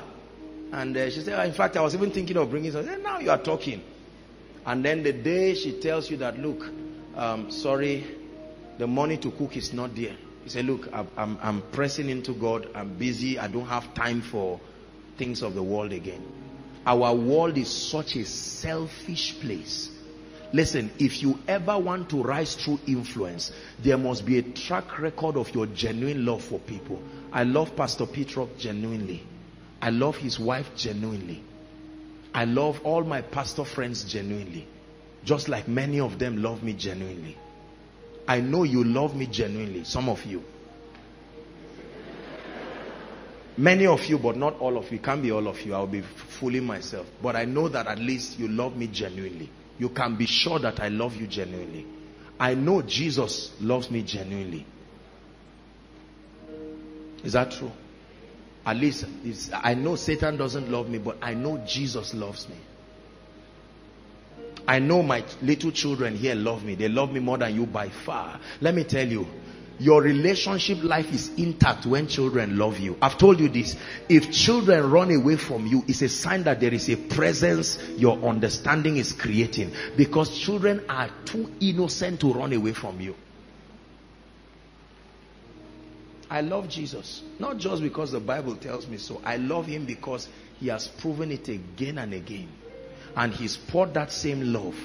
I love you with all my heart. Do you look at all the relationships in your life today? Which one are you using and which one is real? Hello? We are going to pray. I want you to look at all the relationships in your life today. Which one do you know from beginning that is just a means to an end, not an end in itself? This guy is a prayer warrior. Let me just use him to scatter this, because on my own I won't reach that gate. I've already seen the giant that stands. So let me partner with him. Let me use his voice to open that gate. That's why many of us are not there for those we claim to love when they are down. It's so painful for people to claim to love you, and when you are down, there's nobody there for you. There are many of our people who are getting married here and there.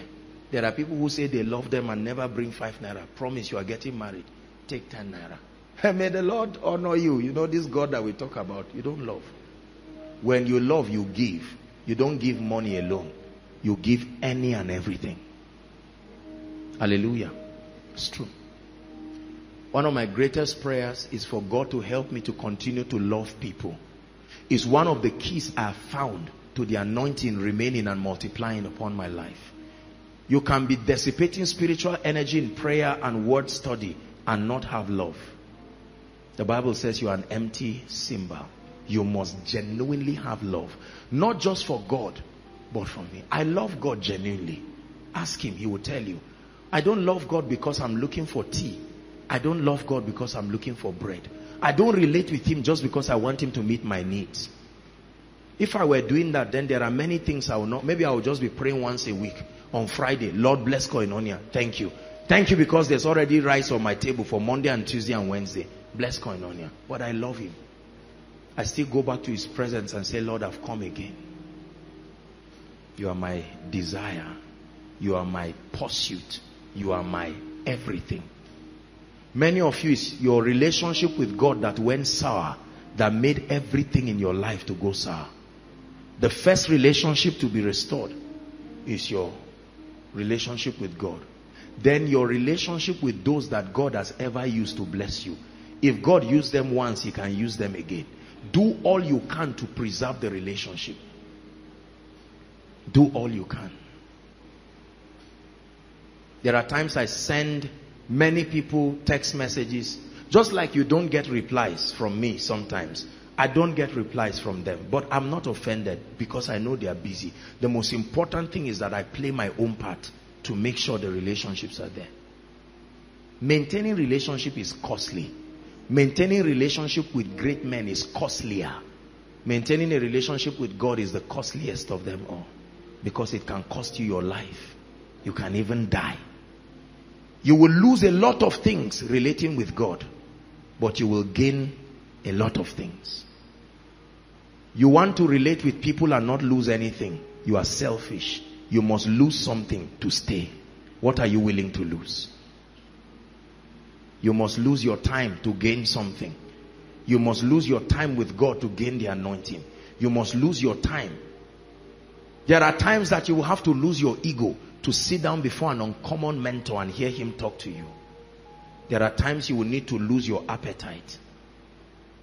You are hungry, but the person talking to you has not finished. You must sit down there and sit down for as long as he's talking.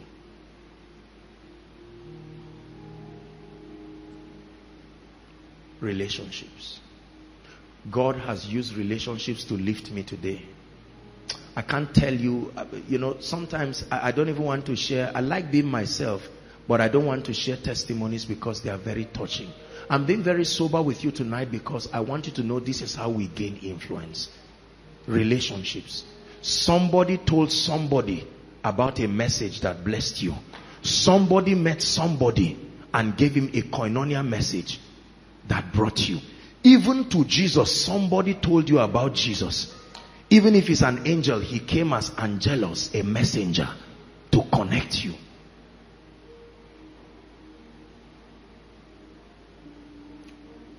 Let's finish it. Give me 5 minutes. Let's not allow it go to part 3. Number 5. And we end for tonight. You want to contend for kingdom relevance. You must be unusually anointed. The last key, you must be unusually anointed. If you are just anointed, you will not do much. You must be unusually anointed to such a degree and such a level that you can do many things for the kingdom through the anointing that is upon your life. Listen, brothers and sisters, those who are generalists in the anointing, generalists, will not do anything much. You will keep competing. One result today, no result tomorrow. One this today, no. Every time they invite me to go for ministrations, I am very happy because I know what the anointing is going to do to the people. It's going to change their lives. Those of you who are first timers who have come here now, I'm happy because while you are sitting, something is happening to you. You will get up and go back and wonder. It will look like a dream, the way God will turn your life around. Nothing just happens. Koinonia, I will drum this into your life. It is what is on you that controls what is around you. It first starts from what is in you, then it comes to what is upon you, then it brings things around you. If there is nothing upon you, creation will be so harsh to you, you will feel like dying.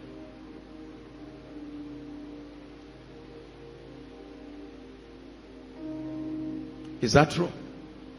Unusual anointing. The difference between any two people is not the God they believe in. The difference between any two people may not even be the revelation they are sharing. The difference between their results, hence their influence, will almost always be the level of grace. When you see what I'm doing and you see what Benny Hinn is doing, it's not like he's using a different Bible from me. The difference is the level of anointing. The difference may not even be the dimension of the anointing. It's just the level of it.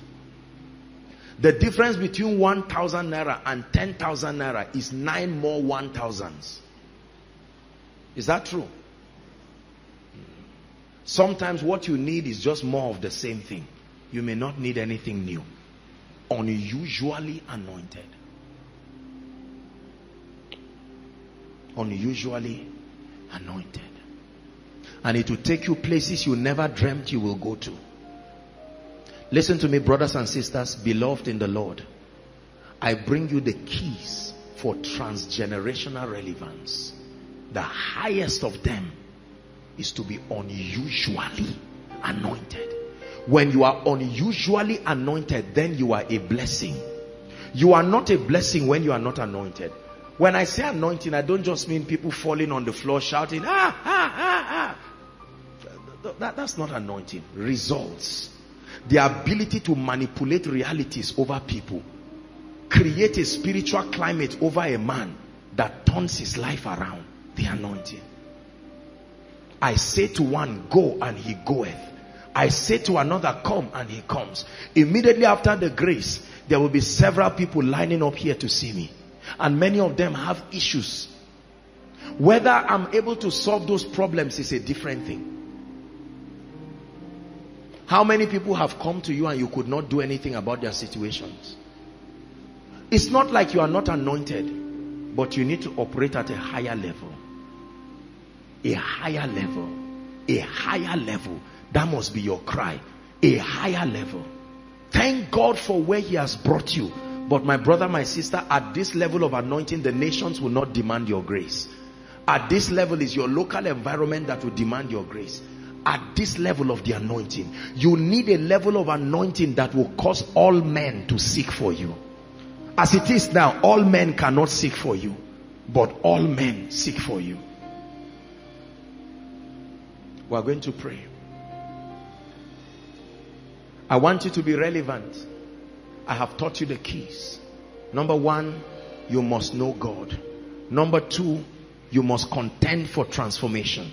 Number three, you must be extremely valuable. Number four, you must master relationships. Even beginning from here, there are people you need in life and destiny. Swallow your pride, bury your ego, and maintain the requisite relationships it will take. So that when you are great and when they are great, even if you are not there, they will pick you through their greatness. Number five, be unusually anointed. The highest of the true riches. When it comes upon your life, then you will find out that principalities and powers will bow. You will find out that all men will seek for you. They will seek for the deposit of his grace that is upon your life. At that point, you will never beg for bread again.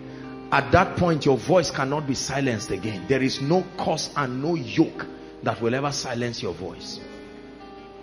Are you ready to pray tonight? We're going to take 5 minutes. The prayer points are all that I mentioned. I'm just going to allow you with God for the next 5 minutes exactly. I want you to cry your heart in prayer and say, Lord, I want you to lift me. I want to begin to operate and activate these systems of the kingdom. Lord, I do not know you. Lord, I am not transformed. My limitation has pegged my growth to a point that I'm not able to do much. Lord, I confess that I am not valuable enough.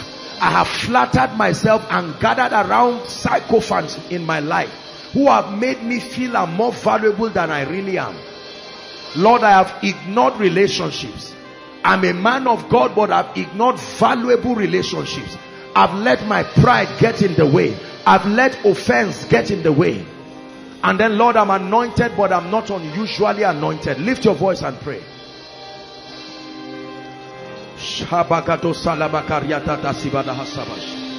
Please pray. Outside, pray. Those following online, pray. You activate these 5 things. You have closed the door of mediocrity in your life forever. Doesn't matter what background you come from.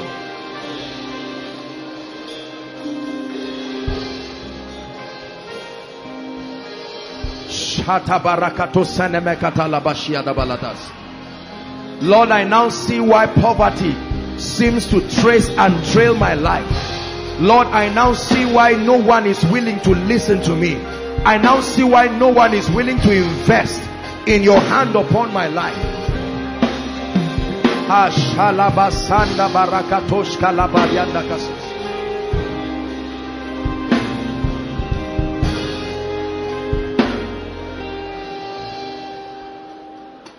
Take over, take over. I have come to the end of myself. Take over, Jehovah. I have touched the end of myself. Hallelujah. I have come to the end of myself. Hallelujah, hallelujah. I have come to the end of myself. Sing it with all your heart. Take over, take over. I have come to the end of myself. Take over, take over. I have come to the end of myself. Hallelujah, hallelujah. I have come to the end of myself. I'd like you to pray. Let me give you one more prayer point and say, Lord, I will never be small. Let it be a vow you make with yourself. Lift your voice and pray. Lord, it's a determination. The Bible says, I will multiply them. They will not be few. I will glorify them. They will not be small. Lift your voice and pray. Lord, I make a determination in the name of Jesus Christ that I will never be small. There is much to do for the kingdom, and in the name of Jesus, I decree and declare, by the anointing of the Holy Spirit, I declare the seed of greatness for the kingdom is within me, and I declare that church you have given me will not be small. That business you have given me, that anointing, that grace, that career, multiply my influence. Thou shalt increase my greatness and comfort me on every side. Thou shalt increase my greatness and comfort me on every side. Thou shalt increase my greatness and comfort me on every side.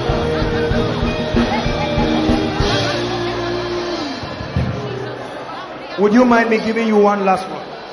I want you to mention all the 5 points one by one, especially for the areas where you know you are lacking. Some of you, you don't have a problem with knowing God, but your mind, there's something in your mind that is authorizing darkness to prevail over your life. Some of us who are not exceptionally valuable. For some of us, we have ignored relationships. Open your mouth and mention them one by one. Grace, oh God. Grace from heaven. Grace to press into the things of God. Grace to know you more. Grace to know you more. In prayer, in fastings, in the study of the word, in corporate fellowship. Please make sure you are praying. Love your destiny enough to pray. Love your children enough to pray. Love your generation enough to pray.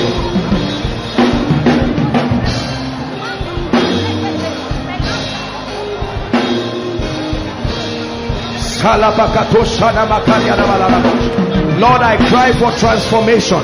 Something about my background, something about my culture, something about my sociological perspectives is affecting my life, affecting my growth, affecting my influence.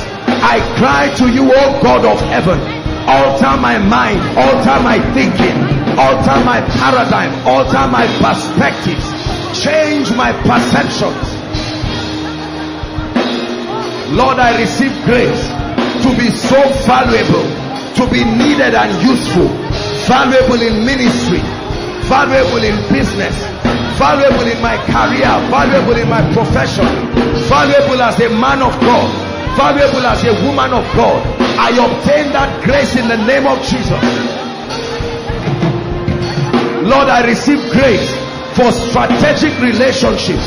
Send to my life men and women that are gates to my next level. Grant me the fortitude to maintain those relationships. Grant me the wisdom to maintain those relationships. Lastly, cry for the anointing. Father, send more fire, greater fire, fresh fire, new dimensions of the anointing, new dimensions of the anointing. Expand my spiritual horizon. Let your hand rest upon me in a way that the nations will know that your hand is upon my life. Let your hand rest upon Koinonia. Greater results, greater signs, greater wonders, greater dimensions of the operation of the Spirit. Hallelujah. Please lift your hands. Let me pray for you. Our time is up.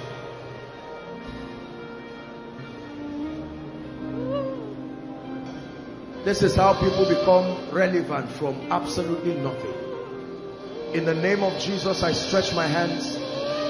The grace that it takes to know God, to be and stay transformed, to be exceptionally valuable, to master relationships, and to knock on the gate of heaven until new dimensions come to you. I pray that that grace be released upon your life now. In the name of Jesus Christ. I prophesy to you that where you have been deserted so that no man passes through you, you become an eternal excellency and a joy of many generations. In the name of Jesus Christ. Every force that is fighting your influence, I stand by the anointing of the Holy Spirit and I command that those powers leave your life now. In the name of Jesus Christ. I spoke to you about true riches. Whichever you do not have in your life, I command a supply of it now.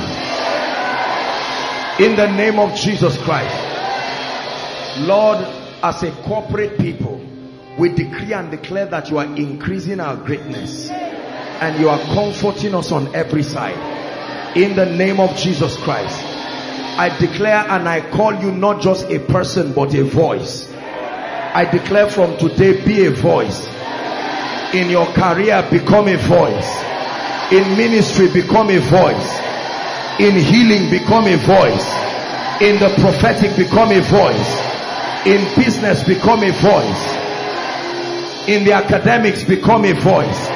In the name of Jesus Christ, I decree and declare that no one will be able to silence your voice.